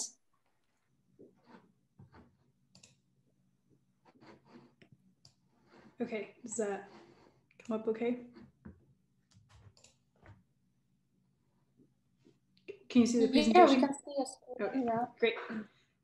Great, well, thank you. So at MacroMaltech, we design targeted antibodies that are 50 times cheaper to discover and can be found in under a week. And my name is Monica Brando. I'm the co-founder and CEO of MacroMaltech. So I did my PhD in chemical engineering at Johns Hopkins University, where I was studying the correlations between structure and function of proteins using software. Initially, I did both the wet lab and the computational work for my thesis, but I quickly realized that I didn't enjoy the lab work as much. So the second half of my work was entirely computational, collaborating with other scientists who did the wet lab work to carry out validations. So this allowed me to go beyond just what I learned or what I did for my PhD, but also really understand the how software could be used to create better proteins. Towards the end of my PhD, I got interested in the commercial aspects of the software. And I wanted to understand why scientists in industry, especially specifically at pharma companies, were not using it to develop new drugs. And so what I found is that there's a big disconnect between the academic problems that software was designed to answer and the problems that industry needed to answer. And so most of the companies that I talked to, about 90% of them, wanted software that was focused around antibodies. And so that's what I did when starting MacroMaltech, was keep that in mind. And so we've built software and all of the algorithms from the ground up and have focused our algorithms specifically on antibodies and what makes antibody-antigen interactions unique from other protein-protein interactions. This has allowed us to make giant strides in an area where others have really struggled. And so aside from myself, my co-founder is Susanna Kaufman. She's my mom, and she taught me how to program at a really young age and set me along the path to where I am today. Her background is in chemical engineering, and she has over 20 years of experience in systems development, much of it for the fintech industry. The fact that you can check your bank account on your phone today in a fraction of a second, you have her to thank for that. So why focus on drug discovery? The average drug takes about 15 years and $2.5 billion to develop. And about 1 billion of that is often occurring before you even get to humans. Most drug candidates never make it to humans, much less get released to the market because of the high failure rates. And so that's what we want to address, is how do you make strides in that timeline and also reduce the failure rates. Today's methods for discovering drugs have two main problems that we address. One is that they can only access targets that are well understood and easy to work with. And the second is that they often come from animal systems, which means that there's still a lot of work to do and a lot of areas where they can fail before they ever get put into humans. We've built a system that enables us to bind previously inaccessible targets very rapidly. We're using this integrated systems approach. We're able to take advantage of novel biophysical modeling, trained neural networks, and wet lab validation. And through the systematic approach, our software is able to continuously learn and improve. And this allows us to get to where we can build antibodies in weeks instead of years. So every new project we do increases a key aspect of the technology, be that accuracy, speed, or predictability. We feed that back into the system and we get better every time. And this allows us to eventually get to where we can have fully validated antibodies in a matter of weeks. Right now, we're at about 2 months. So already we've been able to design antibodies to over a dozen targets with a diverse set of disease indications. So in these 2 examples I have, we were provided very little information about the target. In the antibody on the left, we had no antibodies that had ever been attempted before against this target. And in our first attempt, we were able to test and validate a handful of antibodies with the desired properties. In the second example, we worked with a partner who had tried various methods of discovering antibodies and had never gotten any successful experiments. So here again, in our first attempt, we were able to generate a handful of antibodies with desired properties, and which have now been shown to be functional antibodies. So as a YC graduate, we know how to build and grow fast. We've raised over $1 million in non-dilutive capital from the National Science Foundation, and later $2.8 million from the likes of Neotribe and Data Collective. We've already generated over $350,000 in revenue from half a dozen paid pilot programs with leading biopharma companies. And with that, we've created a pipeline of more than $450 million for antibody development contracts with biotech and pharma alike. We work with a split business model. So we have a different set of, different type of return from biotech versus larger pharma companies, where we share IP and revenue with smaller biotech companies and work more collaborative with them. And then with pharma companies, we just get milestone payments off preclinical and clinical development assets once they start to develop them. And those milestones are worth about $50 million for each target with the larger pharma companies. So with this raise, we hope to hit profitability by late 2021. So we're opening a round of $5 million to build a lab and convert our $450 million pipeline into development contracts and start hitting some of those milestones. Don't miss out on a multi-billion-dollar opportunity, and I'm happy to answer any questions.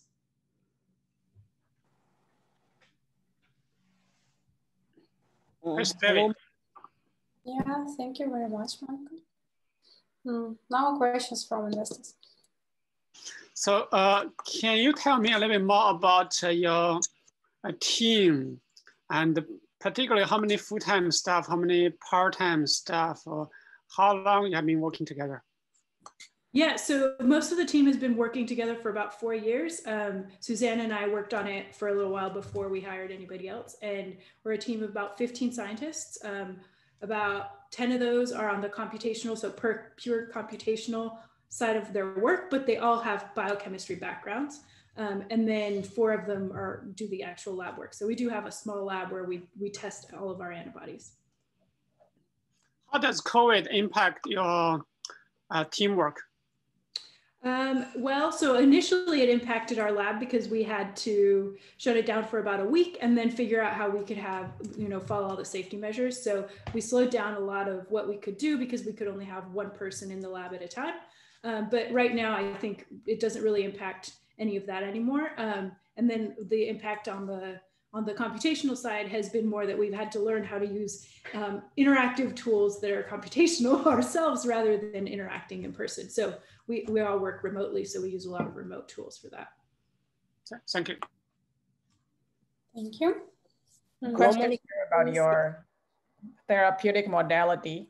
So beyond antibodies, is your approach applicable to other protein structures or protein scaffolds?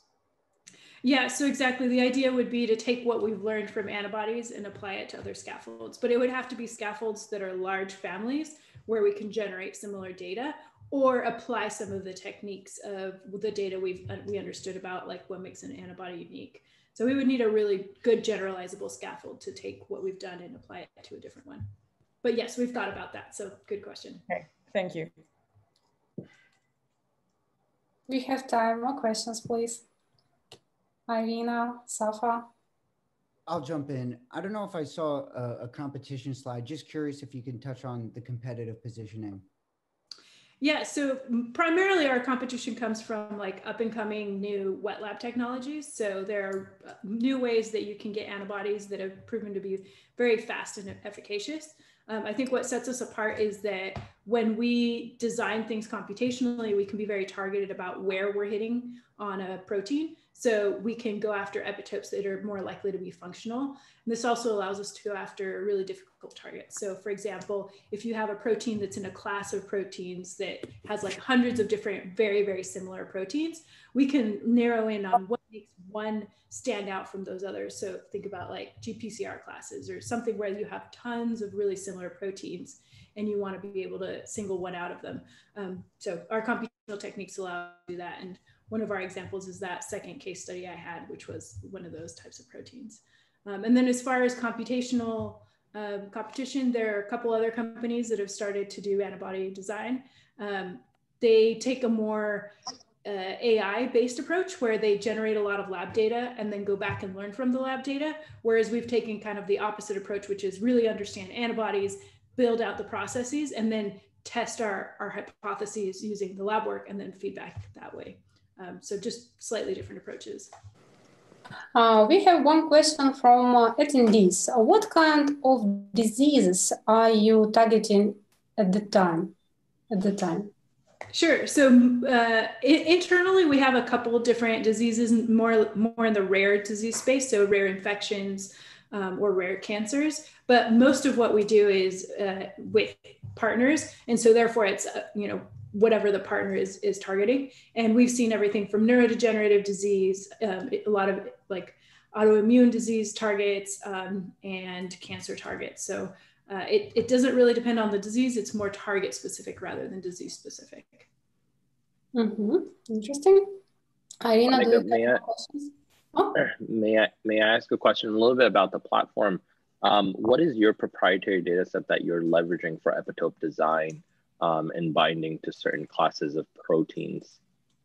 Yeah, so our data comes from, initially from public data, and then we've been able to generate both the, wet lab data, so data that we can take in that has tested different hypotheses and feed that back in. But we also do a lot to generate, simulated data, and are very careful about how we simulate that data to answer certain questions.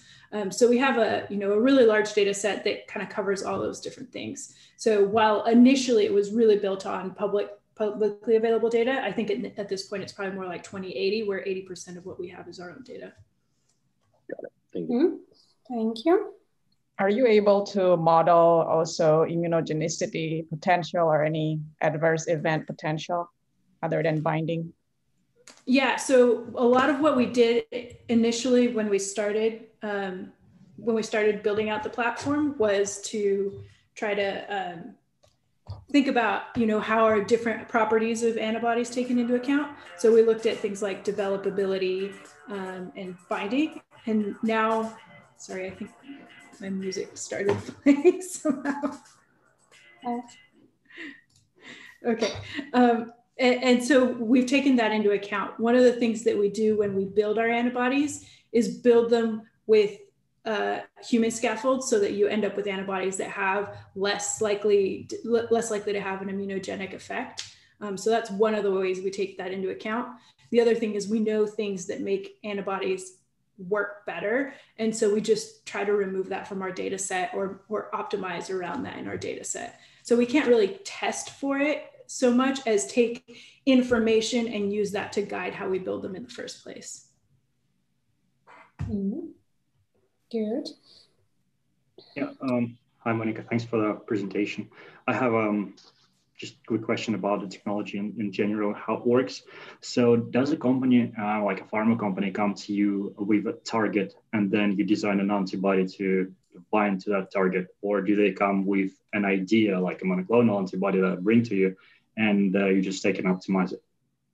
No, they come to us with target. So initially we did do a lot of like optimization, but I think in the last 2 years, we've really focused on that whole design aspect of it and starting from target and not from known antibodies. Thanks. And if it's an available data without the CDA, how much does it cost to find an antibody that will bind to a particular target?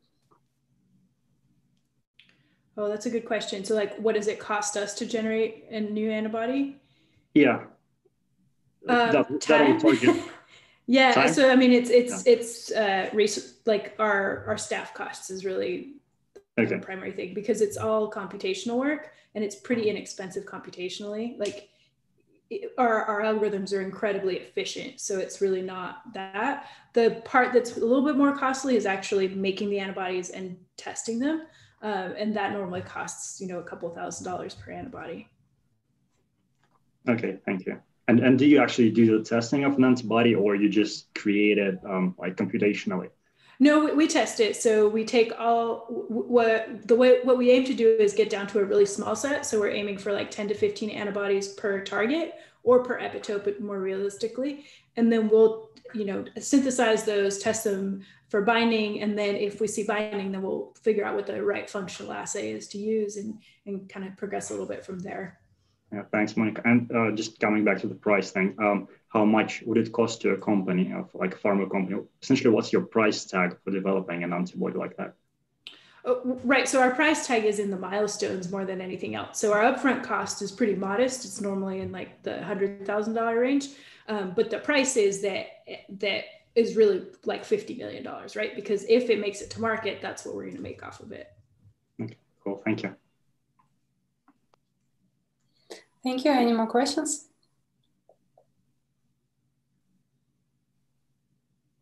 Dear investors, please be active. Ask your questions. No? I would keep asking them because that's really interesting.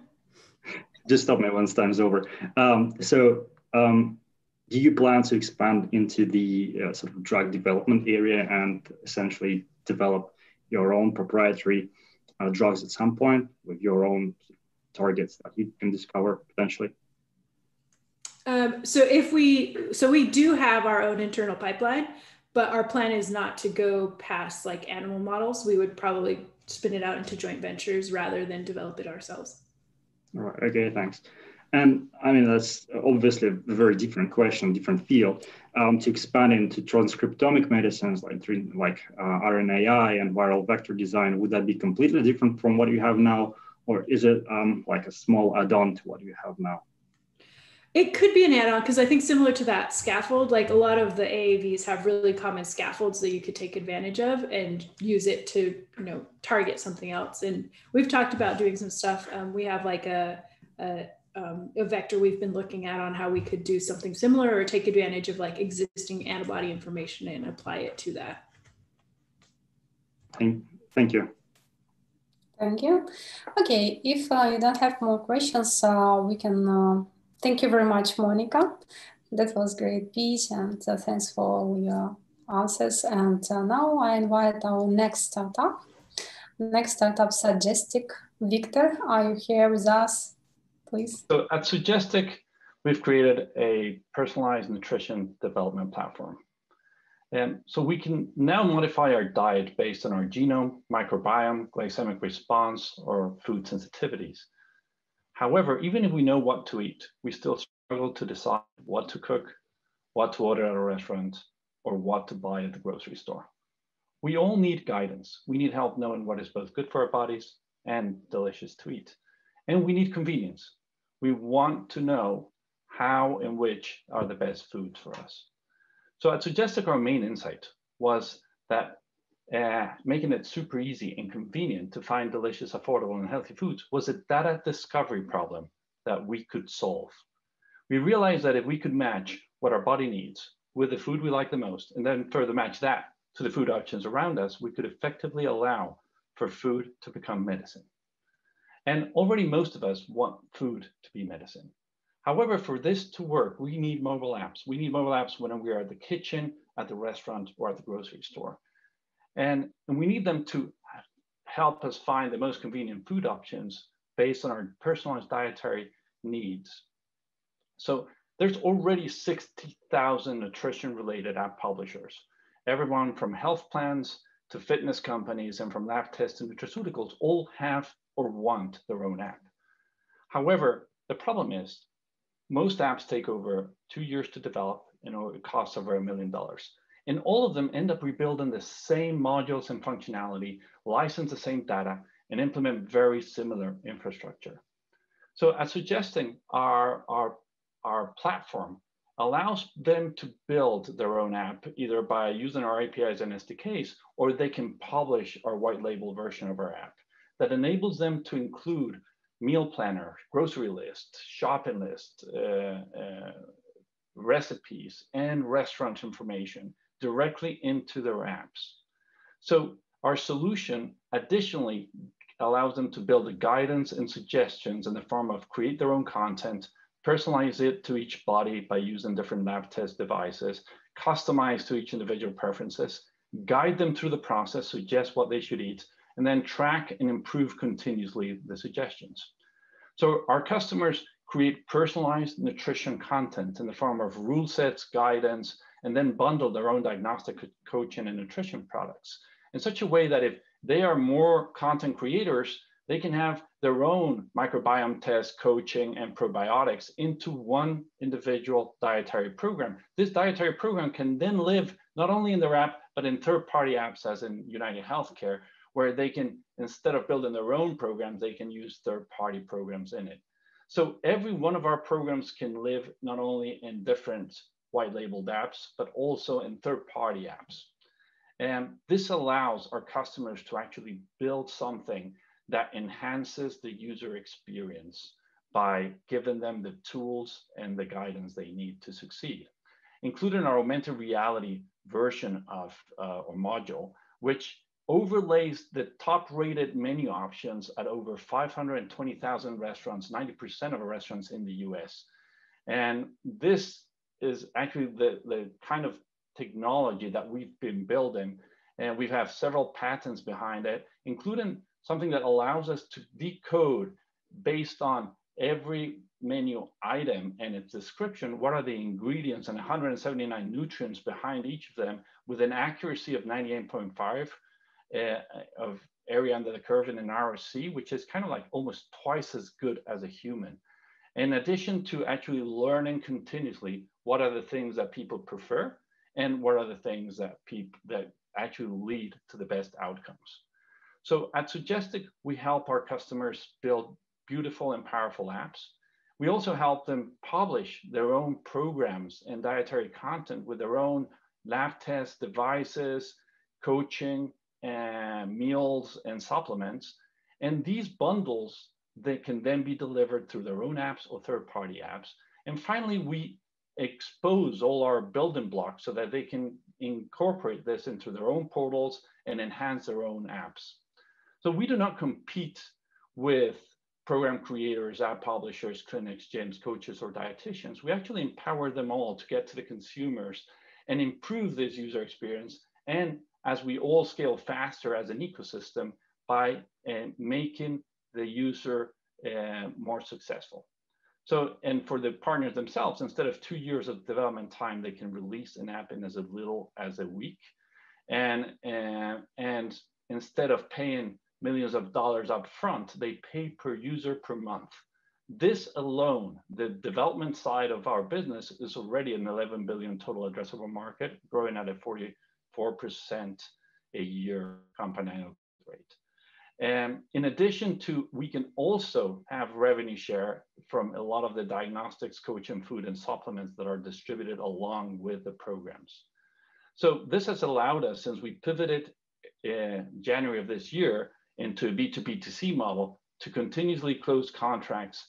And in the last 10 months, we've closed over $9 million in total contract value, 3.2 in ARR, and we have over 1 million more in final contracting stage out of 72 qualified opportunities in our pipeline and 170 leads. We get 1 to 3 leads per day coming in through the internet, and with almost no marketing at all. And between our customers that have already closed, United Healthcare, MyDNA, Biome, among others. So as we also released our Android version this month, and we are increasing very quickly our monthly run rate and expect to get to cash flow positive in Q1 of this year. And also the Android version and the deployments we have are reducing the time lag between closing the contracts and actually monetizing them. So our competitive advantages for all of our customers are that we're the only ones who have a platform that has full data and functionality that they can't get anywhere else, in addition to the ability to fully personalize, include restaurant augmented reality, and most importantly, it allows the partners to create their own content, share it with other app distributors and publishers, and have this content or these rule sets, these programs filter out any type of grocery, recipe, meal plan, or restaurant menu item. So we have many potential exit strategies. Our main objective evidently is an IPO, but by sitting in the intersection of three major industries, we see that any of our partners or customers could end up being an acquirer. In fact, we've already had 6 acquisition inquiries from companies as varied as Samsung, Nestle, and Viome in all industries. So I like to say that we have centuries of eating experience, which is not quite unique to us, but we do have an amazing team that has scaled businesses in the past. We are, actually this slide is increasingly inaccurate. We've increased the team by 13 people since I put it together. So it's kind of like already old. We have an amazing team of advisors and investors that have come through the time, everything from venture capitalists to other entrepreneurs and industry leaders. And we are right now in the process of closing our seed extension. It's a 2 million seed extension. We've raised 5 million prior. And this seed extension we've received over 1.3 million already and have commitments for another 500,000. So we're in the tail end of this. This is a price round at a 10.5 million pre-money valuation. And this should allow us to get to cash flow positive and raise an A round in the first half of next year. So at Suggestic, we are building the tools to enable the full ecosystem to collaborate and help everyone make food as medicine a reality. And with it, help billions of people around the world lead healthier, happier, and longer lives. Thank you, Victor. I feel hungry after your pitch. Very interesting. Yeah, very promising technology, very promising startup. Investors, I'm sure you have questions. Yeah, and a shout out to DreamIt, because we were there 4 years ago. We were, I think, one of the first healthcare. So thanks a lot. Yeah, hey Victor, you were before my time, but I've heard great things about your platform, and clearly you're making a lot of progress. So congrats. But since I got the mic, maybe I'll hit you with a couple of questions here. Sure. The first one is what is your actual? I didn't quite get it. Maybe just flip through the slides very quickly. What is your current recurring revenue? We have a 3.2 million. Is what we have in contracts as. So that's what you have booked right now. That's booked revenue. Yes. Or is that so? What did you actually do in 2020? What will you actually do in 2020? So in 2020, we are expecting around $500,000 in sales, mainly because a lot of that revenue, even if it comes in as a yearly fee, is then broken down into monthly revenue. And second, a lot of the contracts actually get unlocked once they deploy. So they start paying upon deployment of their apps. So that was why it is important for us to release the Android version, which we did not have. And the Android version also allows us to have SDKs, which have the user interface, which normally takes more time to include. And that revenue, that 3.2 million you mentioned, is that sort of locked and loaded revenue, or does it depend on utilization of the platform? It is based on the minimum fees in the contracts. So what we have is minimum fees per month, minimum fees.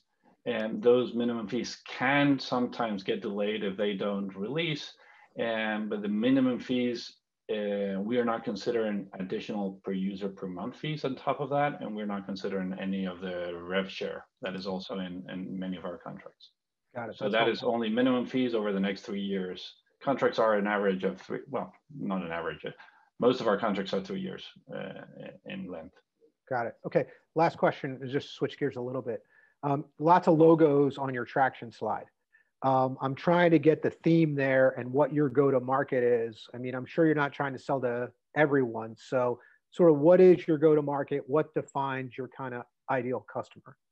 So right now, what we found is that we actually are going after early adopters. And early adopters is a very interesting segment because they want to be the first.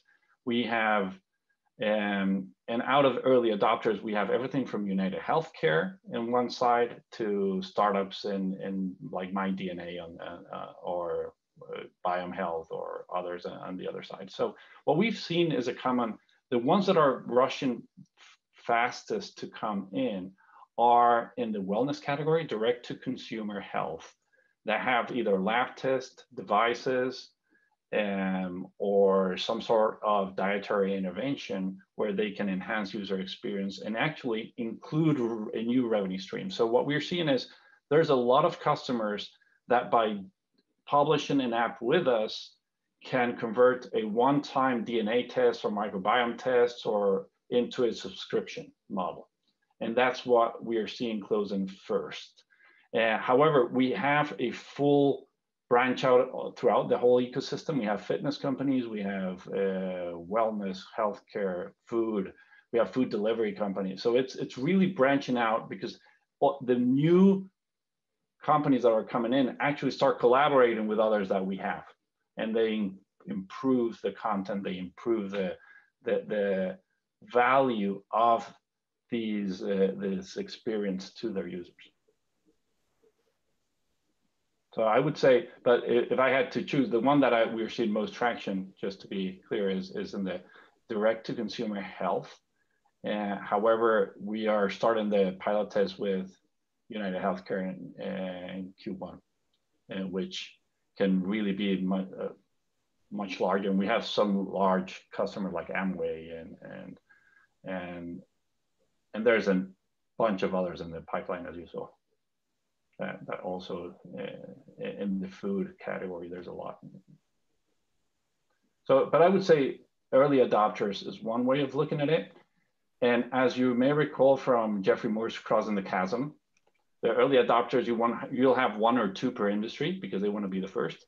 But then as you move to Crossing the Chasm, and that's really potentially, for instance, in relation to Dream It, what you want to do when going to the healthcare side is have a very a unique offering or a very vertical offering. And what we're doing in that realm is a CDC's diabetes prevention program. So in the same way Omada Health has an app for their users, there's 1,500 CDC DPP companies, and they don't have an app. So we can provide a white labelable app for those CDC DPP providers and go at risk with them on their reimbursement. I have a question here. Some more details on your business model. So is it basically B2B2C? So okay, and so the end user basically never pays for the subscription itself, or only well, a certain share of it? Yeah, so if they do pay, they pay our customers directly. So we're seeing two models. United Healthcare will give it out for free to their members, whereas DNA will charge a monthly subscription. And then part of that, they turn around and pay us. So you're basically not dealing with the end consumer, you're always dealing with B2B. Correct. Okay, thanks. Thank you. More questions, please. We were direct to consumer for a while, so we learned a lot. We learned all the pains that come with it. And I think that what we learned the most is that it's a highly fragmented ecosystem. So we had a platform that had all these different dietary programs, but in keto, we were not only competing against pure keto apps or pure fasting apps, we were competing against those who are selling you keto bars. So the user acquisition cost is very high when you're trying to get into pure apps. However, what we're doing as a user experience enhancement, we are getting all those bars, like all those food, supplements, lab test companies that have a much higher lifetime value, and we are enhancing with our digital tools their own offerings. Got it. Victor, can you give us a little bit more detail on how your customers use your platform? What do they take? Just take, for instance, your biggest customer. I think you said it's a D2C fitness or healthcare partner. What exactly do they take from you, and what is the offering that they provide to their end user that they didn't have before? Sure. I think United Healthcare is a very good example. United Healthcare we're working with the enterprise and individual section, which is they go directly either to employers or individuals for their health insurance. And what they're offering is a United Healthcare branded app that will be delivered initially for this pilot test. We will be going after 28,000 people in their coaching group that are coached by Rally Health. As you may know, Rally Health is part of Optum, which is part of United Health Group. So it's a sister company that does the wellness coaching. And what we've done with Rally Health is create 4 dietary programs aligned with our coaching practices for diabetes, heart health, weight loss, and healthy living.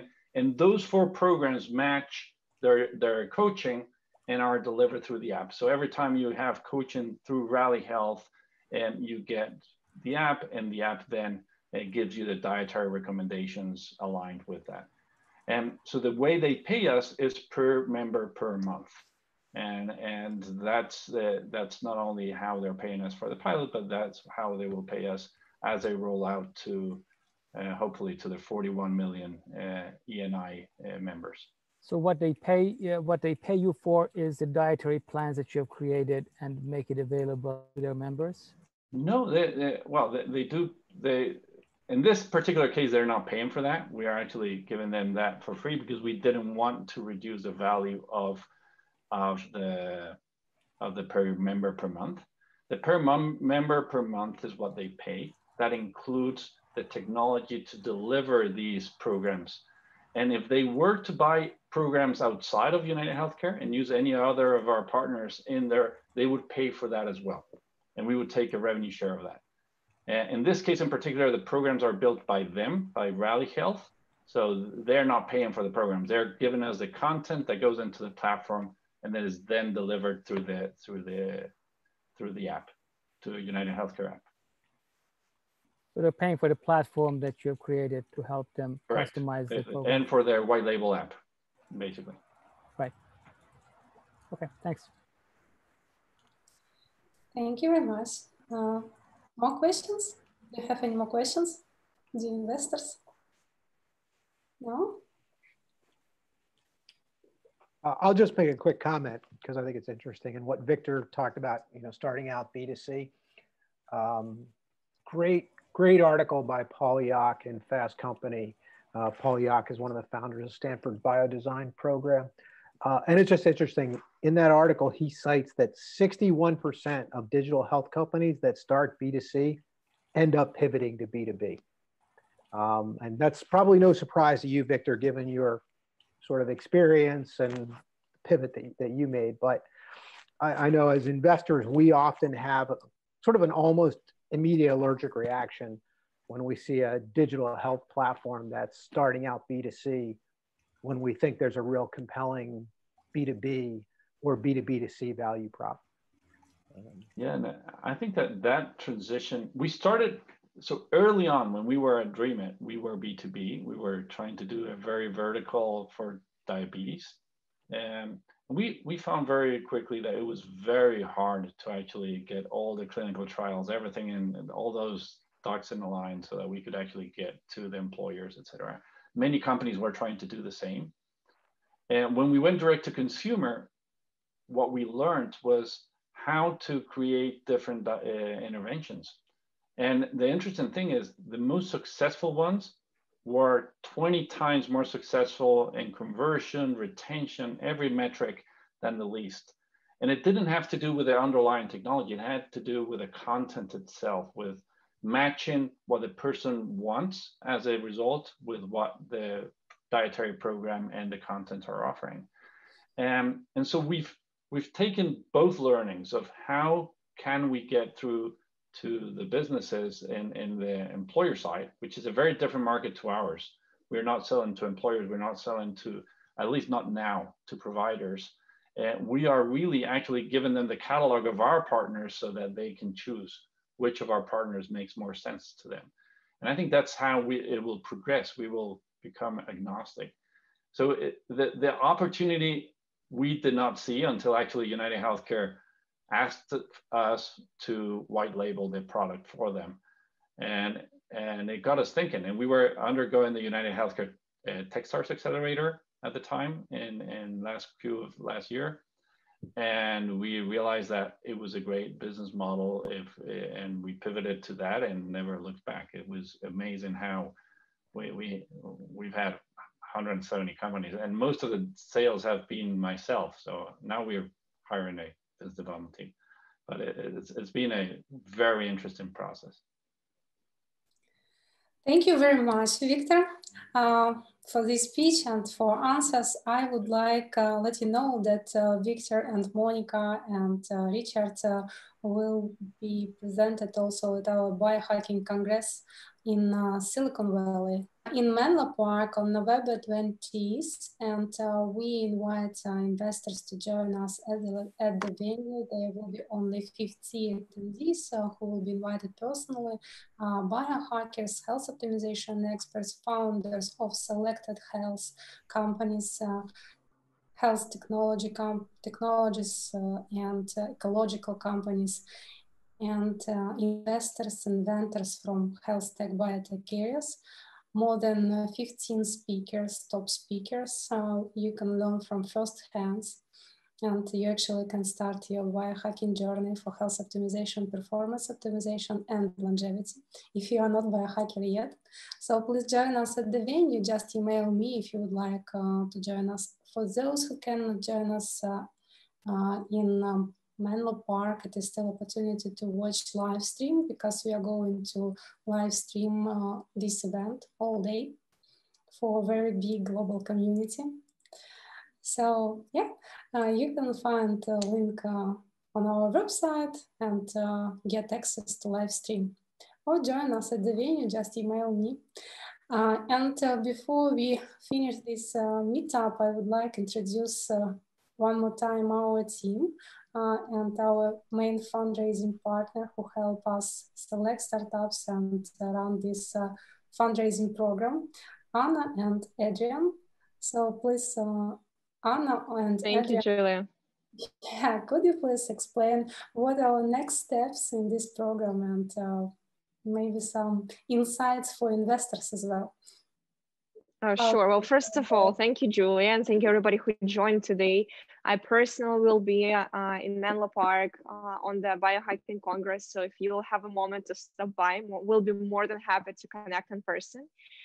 We have amazing companies. Today you saw just 3 of them, but we do have more to show you. And you can, of course, personally meet founders, learn more about them, about the deal room, some insights of the deal, the dynamic of the deal, join, of course, the current round, or maybe get your eyes and your hands on the next round to join later if your investment focus is slightly later. And of course, first of all, I would say the most important is to try out all the cool biohacks, because I think we all here work in the venture and in the finance, and sometimes we forget that, first of all, it's all about us as humans and about our productivity, about our longevity and our health. So Biohacking Congress will be specifically dedicated to not just connecting with industry peers, but also about implementing some of those technologies and trying them out. And me and Adrian, our main goal, our background, we've been entrepreneurs, investors ourselves. On my side is primarily on software. Adrian has more hardware experience, so we're combining our knowledge and expertise and select invest health tech companies for you guys. And again, thank you so much for being here today. Would love to chat more. Thank you, Anna. Thanks for being our partner, and thank you one more time to all our investors who joined us and provided the feedbacks, and we hope that our startups will get success and we'll close the deals. There is no doubt. There is only one way forward. Okay, good. Thank you very much. We are looking forward to meeting you at the venue. Just email me or watch live stream, and our next meetups and congresses obviously will be announced for you.